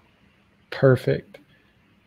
We can probably jump in here into your guys's security checklist slide. Yep, for sure. And so, I made the presentation sort of concise on purpose, and then I'll be sort of sharing the details here. So in terms of post-mortem and security sort of checklist, as a project that has been through 2 exploits, one on BSC and one on Polygon, we thought it would be good to share our insights in terms of both the past and the present. And so the first checklist we have is providing a detailed post-mortem report following an exploit and an attack. And so in our view, post-mortem reports should ideally come out within 24 hours of an exploit. And it should include every single detail of the exploit from start to finish, what sort of vulnerabilities there were. And also we recommend including a call to action, both for enhanced security as well as compensating users that were affected by the exploit. So that's exactly what we did with both of our exploits. After that happened, essentially our team was, bunkering down and having, video calls throughout the night in order to craft a detailed postmortem, but that also had sort of future plans to mitigate the same issue, as well as provide users compensation in order to sort of relieve their losses, if you will. And so the second sort of checklist that we have is a structured dev schedule. So before our exploits, our team had a very aggressive timeline in terms of development. And the main priority was to push out these innovative products as fast as possible and to get it out there in the market.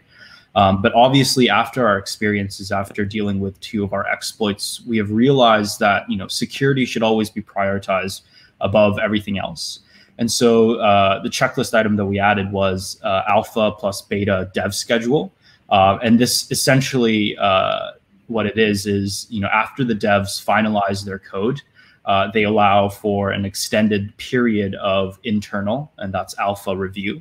And so through this alpha review, a lot of the devs, be it devs that are working on the specific project or devs that are working on other projects, they essentially come together and to test out their code.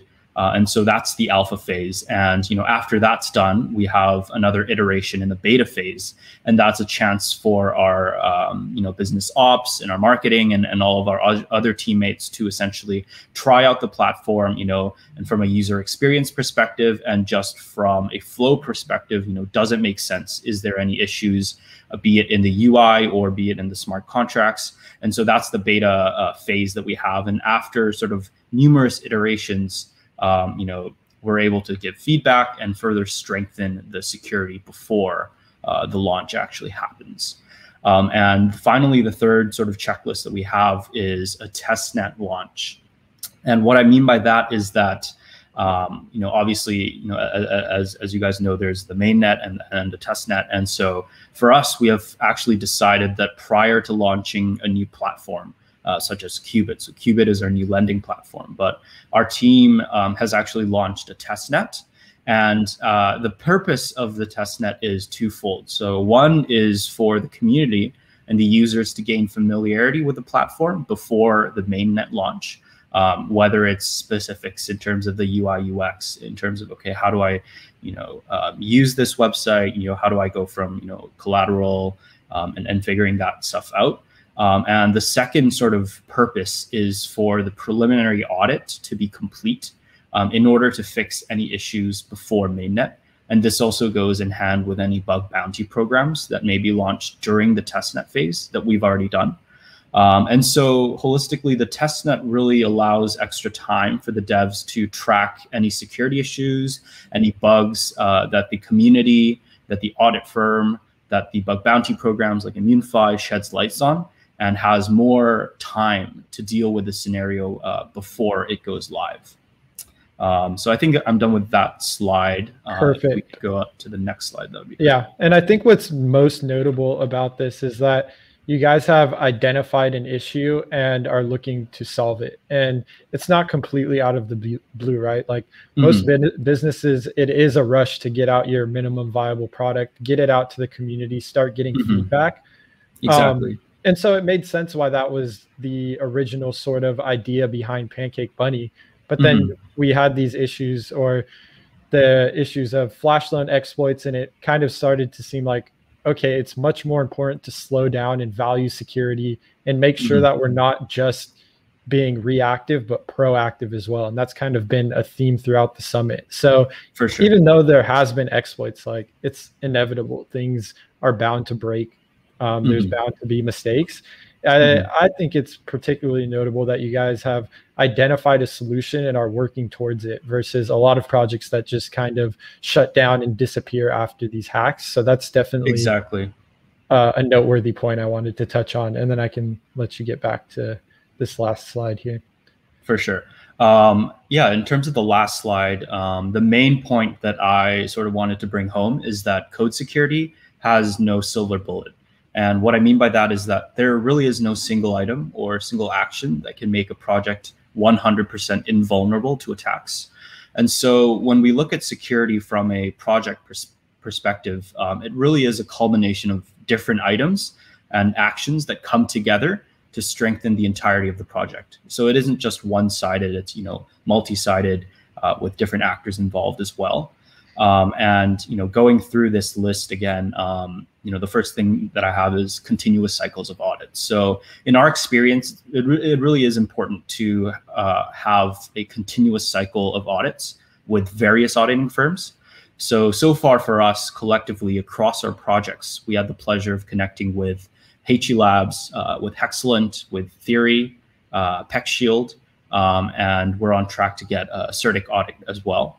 And so we really hope to add to this list of auditing firms as we roll out different platforms in the future. And I think having a variety of audits not only enhances security, but I think it really does build trust within the community. Because at the end of the day, you can't really have too many audits because every audit is going to be different because they're done by different people. And people and firms that have different perspectives and whatnot. So I think it really is imperative for projects to take a look at this continuous cycle of audits, especially after their platform has been updated, whether it's updating code or updating UI, UX, and whatnot. So that's that. And the next item that I have is aggressive bug bounty programs. So I think that bug bounty programs are really as effective as audits, particularly because having a well-established bug bounty program means an ongoing perpetual cycle of code review through these third-party white hats, right? And so when you think of audits, especially audits before launch, it's really a preliminary sort of view in terms of, okay, when you guys launch, what security issues do you have and how can you fix them?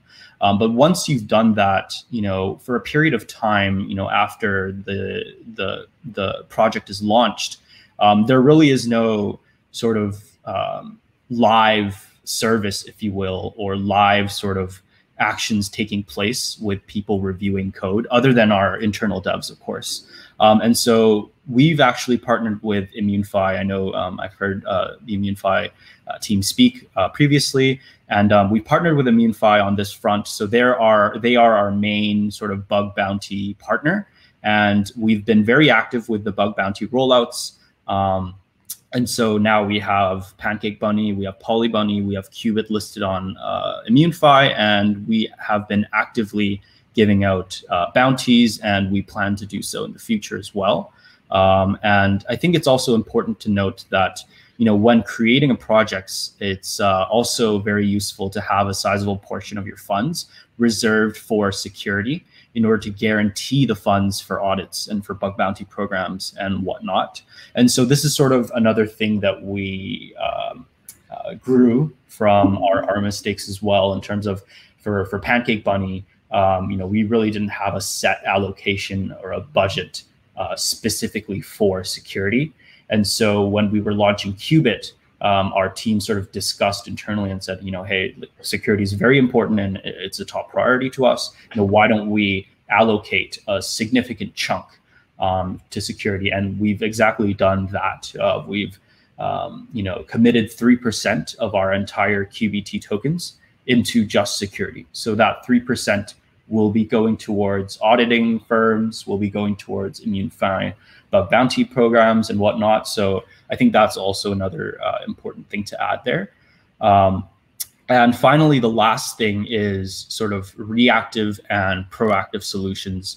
This whole summit, we've had wallets, we've had Immunefi and Hacken and other security sort of detailed firms talk to us. And I think the DeFi space is really full of proactive solutions, from bug bounty programs and audits, but I think it does lack reactive ones. Although insurance platforms exist, it really is effectively impossible to insure our entire TVL. So our TVL is almost $800 million, and it really is hard to insure $800 million in the world of DeFi. And so essentially, after our exploits, our team was able to push out an extensive sort of reactionary action plan that provided insight into compensation for those affected. And at first, we created a new pool we called the PBunny pool. And that essentially provided streams of income, not only from our regular pools, but also from the team's share of fees. So we essentially, after our first exploit, we forfeited any profit that the team would take. And we gave that profit to compensate the users that were affected by the exploit. And although we were able to compensate over 18.3 million into this compensation pool, we really did want to think outside the box in order to not only add value, but also restore the community's trust. And so we came up with this idea of MND swap and the MND vault.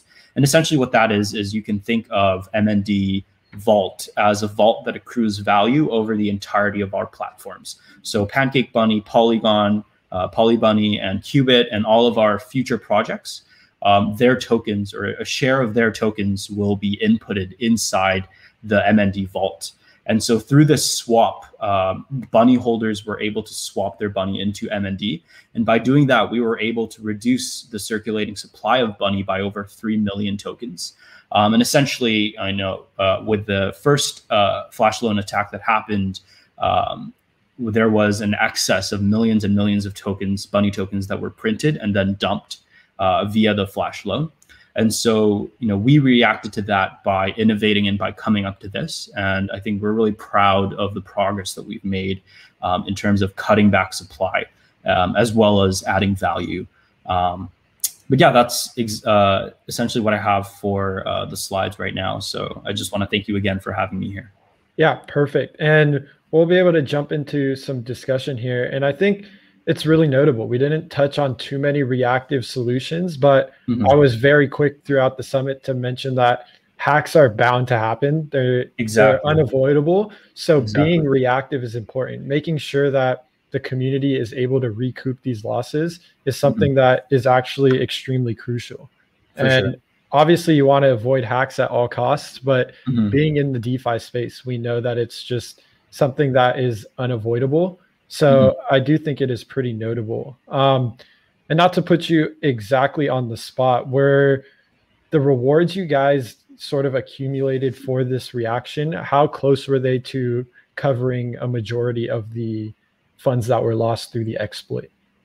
For sure. So I would say that the 18.3 million, that was still a sizable chunk, but it still sort of paled in comparison to the actual funds that were lost. And then through the MND swap, essentially what we did was, what I explained earlier was PBunny was this compensation pool. So Bunny holders that were affected by the exploit were given PBunny, and through PBunny they were able to essentially get 18.3 million in rewards. And our team, saw that and said, hey, 18.3 million is still not enough to cover the entirety of the losses. And so that's why we created the MND vault and the MND token, and we committed into sort of giving the PBunny holders that were affected by the exploit a pro rata share of the MND minted.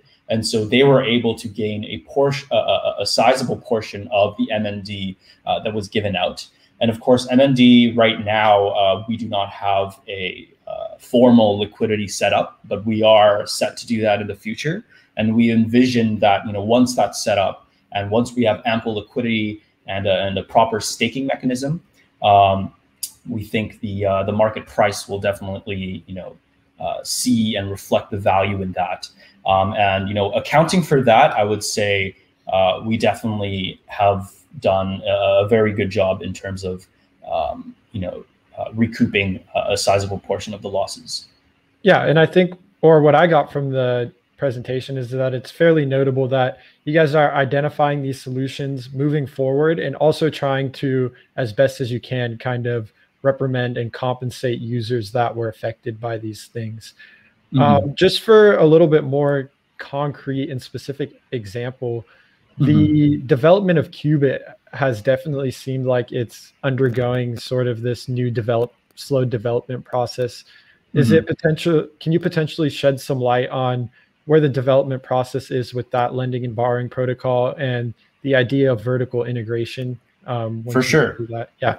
For sure, I would love to. So in terms of the developer for Qubit, we had already launched our testnet, I believe a few weeks ago, around 3 weeks ago. And then throughout that period of the testnet, we immediately launched Qubit, the testnet version on Immunefi. And also in conjunction with that, we've partnered with PeckShield, one of the notable auditing firms for the Qubit audit. And so in terms of the development, we've already received and published the audit from PeckShield, and some changes were made in order to strengthen security, obviously. And so we're at a point where the devs do feel pretty comfortable because we have an audit, we know what to change, and we've had a lengthy period of a testnet where both the developers and the ops team and the community has given feedback, extensive feedback to the developers. And essentially over the past 3 weeks and into the next week as well. So for a period of 1 month, the developers have been able to essentially iterate and take feedback and to build the platform better. And so we are actually launching on the 24th of August. So that is our mainnet launch date. And I would say the devs are pretty hopeful right now. So it looks good. Perfect. That's nice to hear. And it's cool to see you guys incorporate these new things you've learned after the exploits. And kind of just to jump back a little bit to reactive solutions, what was sort of the hardest thing moving forward from the exploit, and how was the team able to rally together and come to a conclusion or a solution? For sure. So I would say the hardest thing was definitely reputation and image. I think being attacked twice definitely, takes a hit on your image and your reputation. But our team is very motivated, and from the start we knew that even if an exploit had happened, we were not giving up. And period. And as you mentioned before, there are many projects that after they suffered a sort of debilitating attack, essentially they just shut down and they're not able to operate.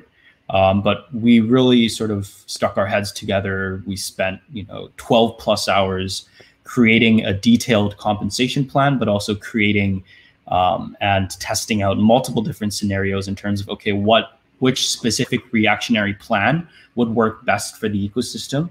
And we really did think about everything. We thought about creating a new bunny token, creating a new page and whatnot. And we had to consider everything from ample liquidity to the bunny price to compensation and the future and security measures and whatnot. So I think in terms of moving forward from the exploit, what the team really did well was one, taking the necessary measures to have a structured dev schedule and continuous audits and bug bounty programs, but also to sort of looking past that exploit and to continue to innovate and add value for compensation, whether it's the PBunny compensation pool or the MND, so that users feel more comfortable and feel like they've at least recovered some of their lost funds, and so they can continue using our platform. Yeah, and obviously community faith is one of the largest things that exploits affects. Obviously, there's still going to be community members that are upset, and with the loss of funds, is there any sort of reinsurance or further compensation, maybe outline on the MND vault? I know you were touching on that. Is there any other compensation or innovation that the team plans to bring out on top of that? For sure. So talking about compensation, I guess one other thing to highlight is that compensation is tricky as well, because the team really had to think about balancing supply, the Bunny price, the future of the ecosystem, as well as compensation. Because when we're talking about compensation, we're essentially giving out or minting tokens out of thin air and giving it to users, which means that the supply will definitely increase, right? And so because of the exploit and because the supply drastically increased and the price essentially plummeted, we had to figure out a way to balance reducing supply drastically and bringing the Bunny price up, while at the same time providing an extensive amount of compensation. And so what our team sort of realized is that, after PBunny with the 18.3 million, that obviously wasn't enough. So we came up with the MND vault.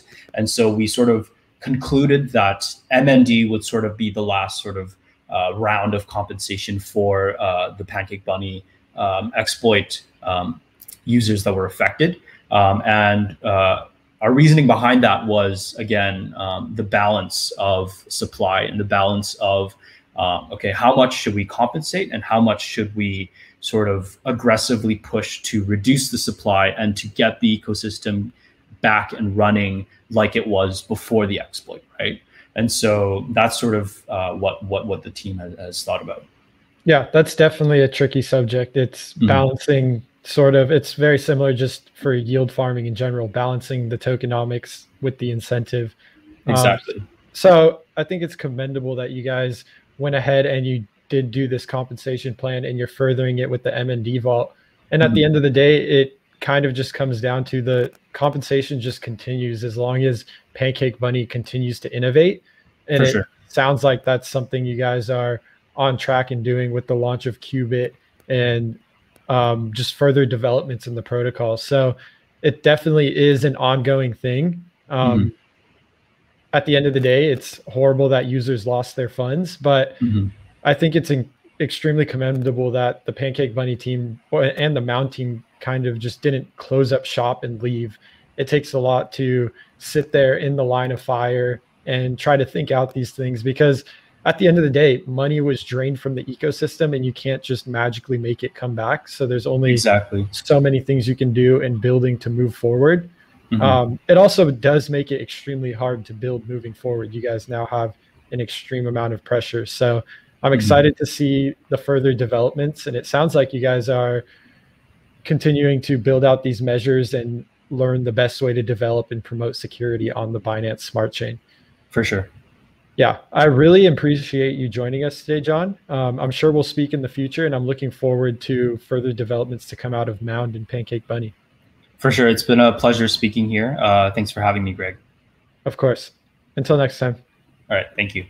Yep.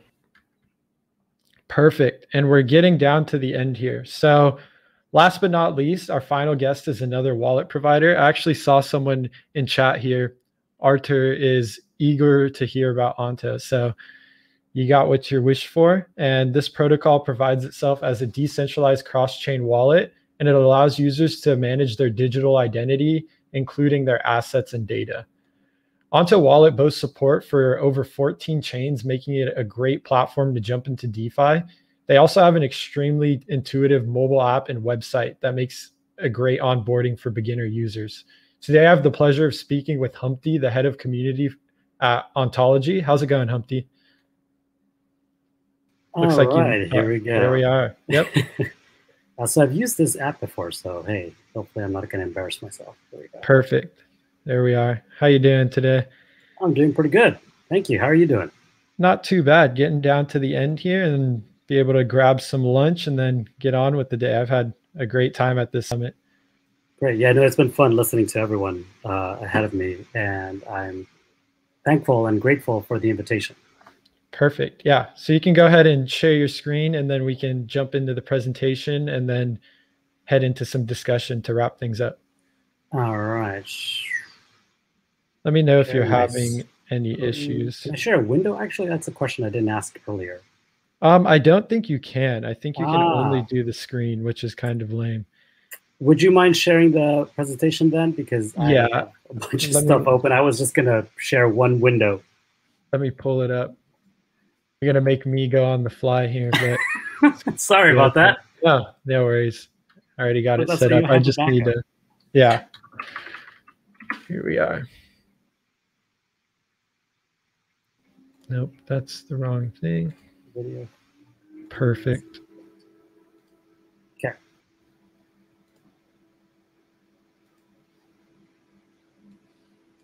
It's a wonderful 5 slides, so it'd be a shame if you missed it.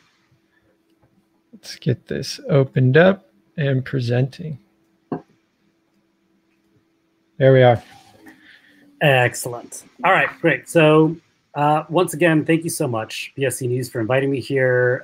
It's a pleasure. I've had a wonderful time listening to what everyone else has been sharing in terms of what they're working on Binance Smart Chain. So I'm here today representing Onto, to talk about Onto. I'm Humpty, head of community at Ontology. And well, just like the title says right there, Onto is a self-sovereign data wallet that allows you to securely manage your own digital identity, data, and assets. So simply speaking, the wallet, it does more than just simply allowing you to hold digital assets, but it actually leverages the power of decentralized identity to enable the user to be able to create one, and then leverage that to create a reputation score, and then using that across the DeFi ecosystem. So, currently DeFi is over collateralized. So what Ontology and through Onto that it seeks to do is to enable users to be able to under collateralize these loans, So by leveraging your on-chain behavior, such as being a good borrower, you are able to then earn better rates and rewards versus the traditional way of doing DeFi, which is over collateralizing. So on the second page here, it really kind of breaks down the 2 elements that make up Onto. And the first, I think, is something that we're familiar with, and that is it's a decentralized cross-chain digital wallet or crypto wallet. And really all of what that means is it allows you to be able to hold those digital assets securely, including NFTs. It allows you to perform these cross-chain swaps. And another feature that goes along with that is it allows users to be able to follow the crypto news through the newsfeed that's built into it, and then use the rich dApp ecosystem. Yeah, On the other side. Sorry, just to jump in, I was going to say BSC News is actually integrated in that news function. So shout out to Ontology for that. That's right. Actually, so I mean, I don't want to deviate too much, but I think that Onto on Binance Smart Chain has been a wonderful experience. And I say that because I've had the chance to speak to some other builders on Binance Smart Chain, and they've kind of boasted about the ability to use it and kind of the community that comes along with that, right? So head of community, that's really my focus, is to make sure that there's a community of users and a community of developers that are satisfied with that experience. And so I think that the relationship has been synergistic. Definitely. So thank you for that too, and that includes BSC News. So going to that other half of what it comprises Onto is decentralized identity. And so that's a term that may not be familiar to many of us, but that's a term that is quickly picking up steam because there's a lot of development happening in that space. And really, that is a way to empower users and allow them to preserve their privacy through their interactions in the blockchain. And so decentralized identity and the way that Onto utilizes, it is really the simplest way to create that. You create a wallet and you automatically have a decentralized identity created with you, which then, like I mentioned earlier, you can leverage some of the other tools that have been built by Ontology, such as OScore, to be able to create that decentralized or self-sovereign reputation. And so, you know, Onto being built by Ontology, there's a synergy there already in terms of the technology that is being used on Onto. Ontology is a little bit of background for anybody who may not be familiar, is a project that brings trust into the Web3 ecosystem. And that includes everything from DeFi, DAOs, NFTs, staking, you know, what we are familiar with here at Binance Smart Chain and at Ontology as well. So the slide that we have up now talks a little bit more about OntID and really what that is. So OntID is Ontology's version of the DID protocol. And so that is a framework that is built on open standards that uses blockchain and cryptographic technology to connect people, data, and services.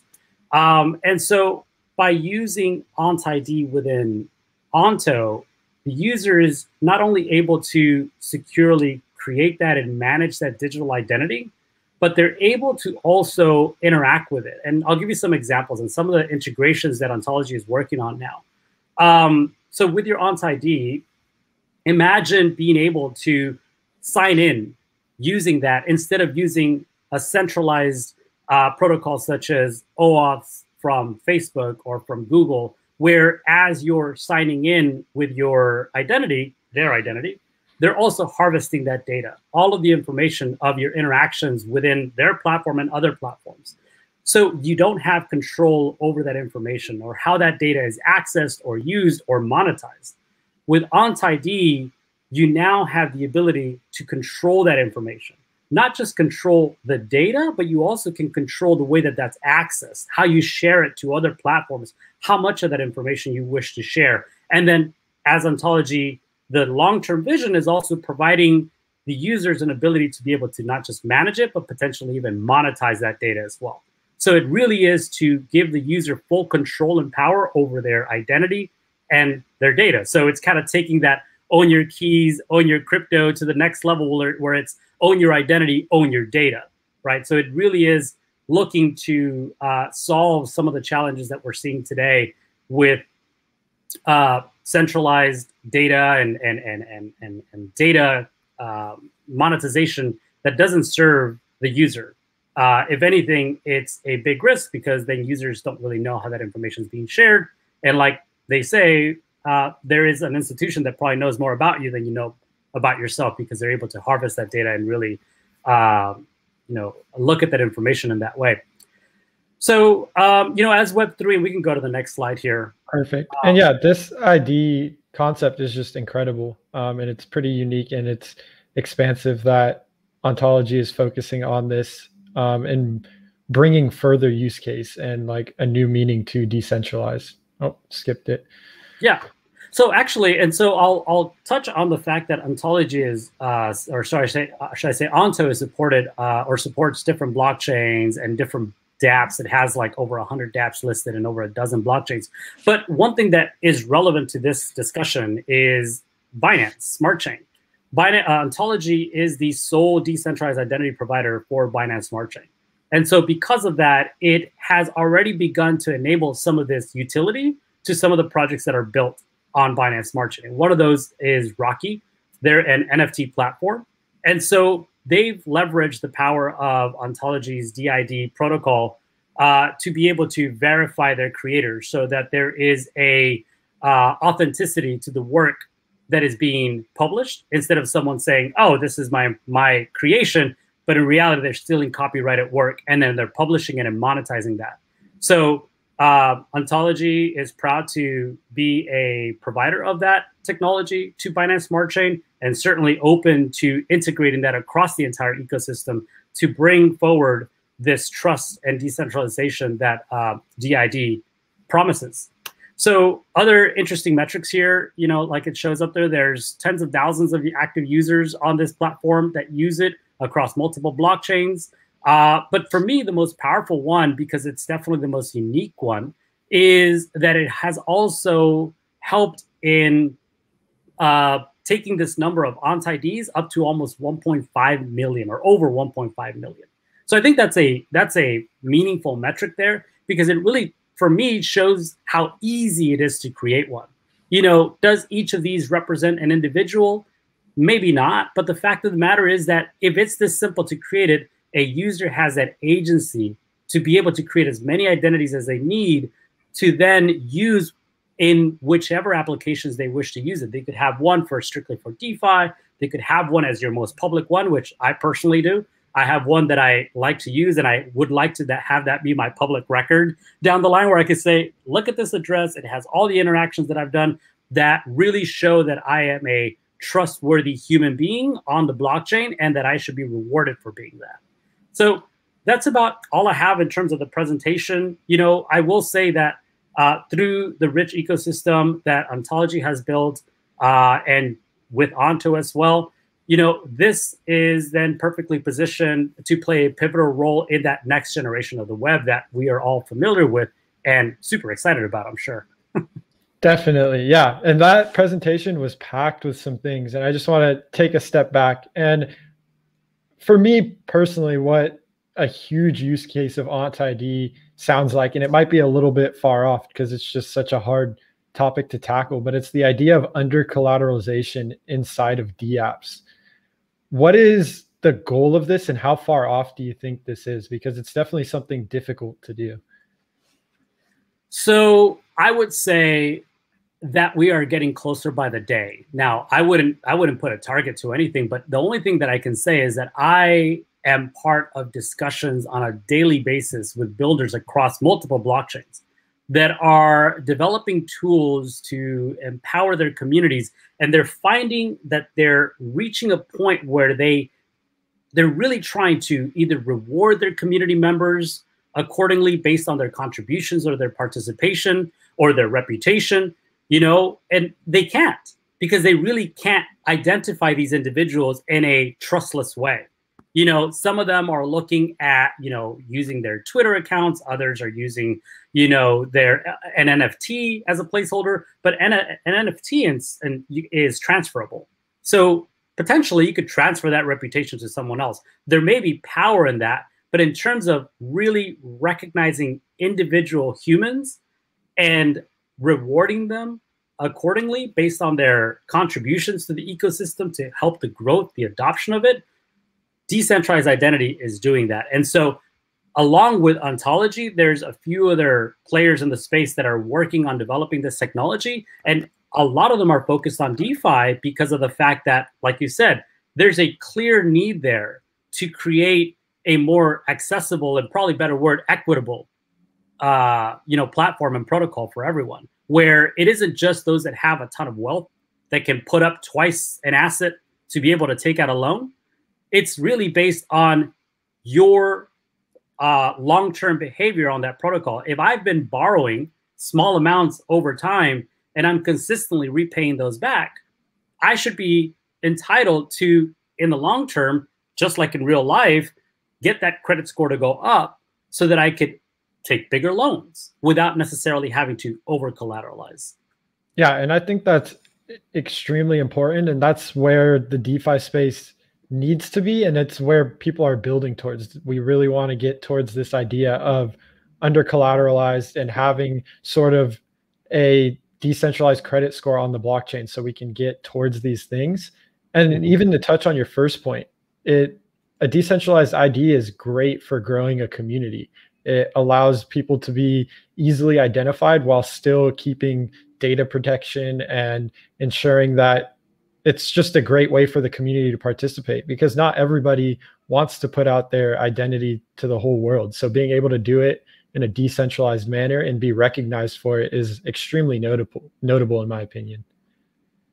100%, I agree with that. And I think two things that I want to take away from that. One of them is the fact that, you know, as DeFi and just crypto in general continues to grow and scale, I think these technologies that will help mature that space, bring some of these TradFi mechanisms into DeFi, but doing so in a decentralized way is very important. And really, that's the challenge, right? Is how do we do it where we're not necessarily repeating some of the problems? Because credit in the real world, it's such an obscure mechanism.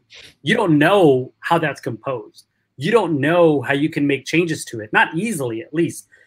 When you're talking about blockchain and decentralization, you're talking about being able to do things transparently so that anyone can see how they can make changes that benefits them in the long term. The other thing that you're talking about, communities, you know, one of the conversations that I've recently had is I've been jumping on these Twitter spaces, and these NFT whales, you know, who are advising these NFT platforms. One of the challenges that they're seeing is that, and this is a term that I just recently learned, scalpers. So these people that go in and just take up this huge number of NFTs during the minting session and then just do double, triple, quadruple the price through whatever mechanisms that they do, then leaving out that community of people that actually cared about the project. So, you know, then what they're looking for is, how do we find a way to identify these individuals and kind of lock out these scalpers that really are in it just for the money, but not really to see the technology grow, to see this community grow as well. And so one last thing that I'd like to say based on what you said is, in terms of identity, I think it's important to recognize that identity doesn't mean show your face. Identity doesn't mean say that you're Humpty Calderon, right? Yeah. Identity really is being able to trustlessly acknowledge or recognize the identity of that particular wallet or digital identity, right? But it's up to you really how much of yourself you bring onto that identity. You could potentially use social verification as a method. So if you have a Twitter account that you've been using for 5 years, that's proof of work, right? You've put in the work to show that that is who you are. If you, for some reason, need to verify using KYC by attaching to that decentralized identity a government-issued credential like a passport, well, then that makes that decentralized identity that much more powerful. But again, that's your choice. You still have agency. Yeah, and I think that's the true power behind it. All those use cases without really having to put yourself at risk, give out data that you don't necessarily want to give out. And to shift gears a little bit and start to wrap things up, I downloaded the app and I just had like a couple questions from like a beginner first look standpoint. The first of which being, when you download an app, is this automatically register you for an Aunt ID, or is this something where once you set up a wallet, you have to go in and do that as well? So yeah, downloading the app just downloads the app. It doesn't do anything. It's just, you know, an empty app. By creating your wallet, you're also creating your decentralized identity. And in fact, as soon as you do, you will see that there's a prefix to your wallet that it's like Aunt ID : and then your wallet address. Gotcha. Perfect. And then the other thing, just on the topic of seed phrases, and then we'll get into some DApp integration. But on the topic of seed phrases, this is something we were discussing with SafePal, and it's just incredibly important to be storing these in a safe place. And the average user, one of the first things they go to do is, one, people don't even write them down, or two, people tend to screenshot them and keep them in a place where they can be easily accessed by malicious people. On the app, something I noticed is there were disclaimers and such, but is there any sort of extra mechanisms you guys are thinking of incorporating potentially just to stress how important seed phrases are? So I guess I'll say a few things to that. And I will agree with you in terms of the importance of securing your seed phrases. In fact, when I first started in crypto, I was giving out my private key because I didn't know that there was a difference between a public key and a private key. And I was like, oh, send me funds here. There's my wallet or my private key instead of my wallet address, right? So there's certainly an educational barrier. And as we're looking to kind of expand and the adoption of cryptocurrencies into to people that may not be at all familiar with it, it's important to provide them with the right tools and educate them so that they understand that.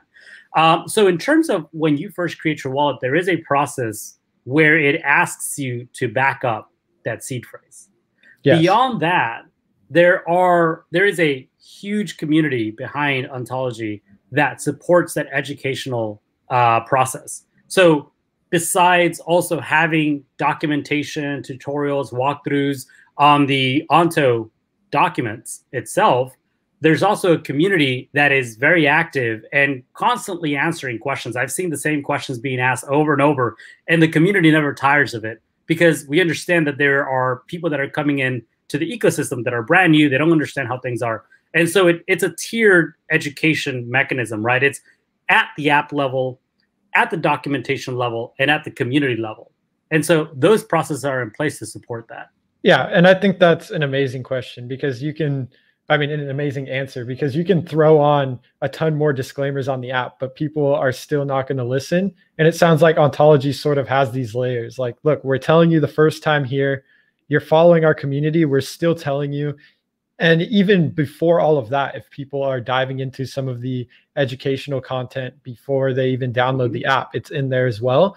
So I think that's just a massive stressor, because I've personally lost funds from not keeping a seed phrase, and it was just something silly. Like I was using an app. Yeah, I was using an app, a wallet, to just transfer funds cross-chain. And it was something as simple as, I'll probably never use this wallet again. Turns out the wallet bugged while I was using it. And I was like, oh, I'm going to delete the wallet, so hopefully this bug goes away. Yeah, that was a bad idea. So it's such a simple thing that I know a ton of like beginner crypto investors overlook. And it's even just like screenshotting it is not enough. Just get out a pen and pencil, write it down on something, keep it in a safe place. Don't even keep one, keep two, just in case your paper gets wet or whatever. It's just such an easy, simple thing. And it's just like, it's almost a meme around the crypto community. Like, just do it. You're going to have all these funds and you can't write down 12 words. So I just think it's incredibly important to stress. Well, I think it's actually a little bit funny that in such a digital native space that is crypto, that we are dependent on like these analog mechanisms, right? Write it down in order to protect your crypto. But really, I think one of the major barriers or hurdles for someone to understand when they're coming into the space is accountability.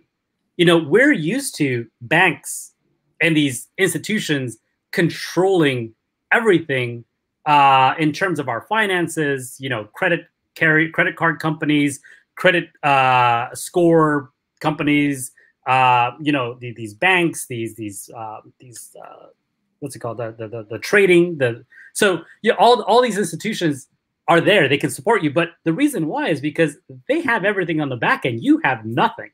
You have ones and zeros that don't really mean anything. With crypto, those ones and zeros are meaningful, because that is the value that you've created. So you need to be accountable for the protection, the security of that. Yeah, and I don't think it can really be better said. I don't have too much here. This was an extremely useful presentation and discussion. I think a lot of users definitely had something to take away from security and the future use of OntID. I think that's something extremely exciting that distinguishes Ontology Wallet. And it's looking to make a change for the better in crypto and bring services that are more like traditional TradeFi services in a more efficient and decentralized manner. I'm not sure if you have anything else you want to touch on, Humpty, but other than that, I think we're all set. Yeah, I mean, I'll say that part of that education, I've, along with several members of the team, have taken it upon ourselves to go out and do the work. And so we host regular conversations on a weekly basis, and we cover the gamut of platforms. We're on Clubhouse, we're on Twitter Spaces, we're on Discord, we're on Telegram. So find us on any of those platforms. We host regular conversation with builders. We talk about Web3, what they're building, and also the potential integration of decentralized identity across all of these applications. So, you know, if you're interested in learning more about it, it's a hugely complex topic. Join us on our social channels. Join us on Telegram, on Discord. We're always happy to help. But certainly participate in these conversations, because you'd be privy to some discussions with some of the builders that are really revolutionizing the space. Definitely. I appreciate that shout out, and that's definitely a useful resource. All right, Humpty, I really appreciate you making it out, closing up this security summit, and I'm sure we'll speak soon in the future. Awesome. Thank you. Yep. Perfect. And that is it. That is all our guests for the event. And I'll do a short summary about this, just about some of my favorite things. A huge thing that I think didn't have too much light shed on it, especially for beginner users, was the prevention of flashbots.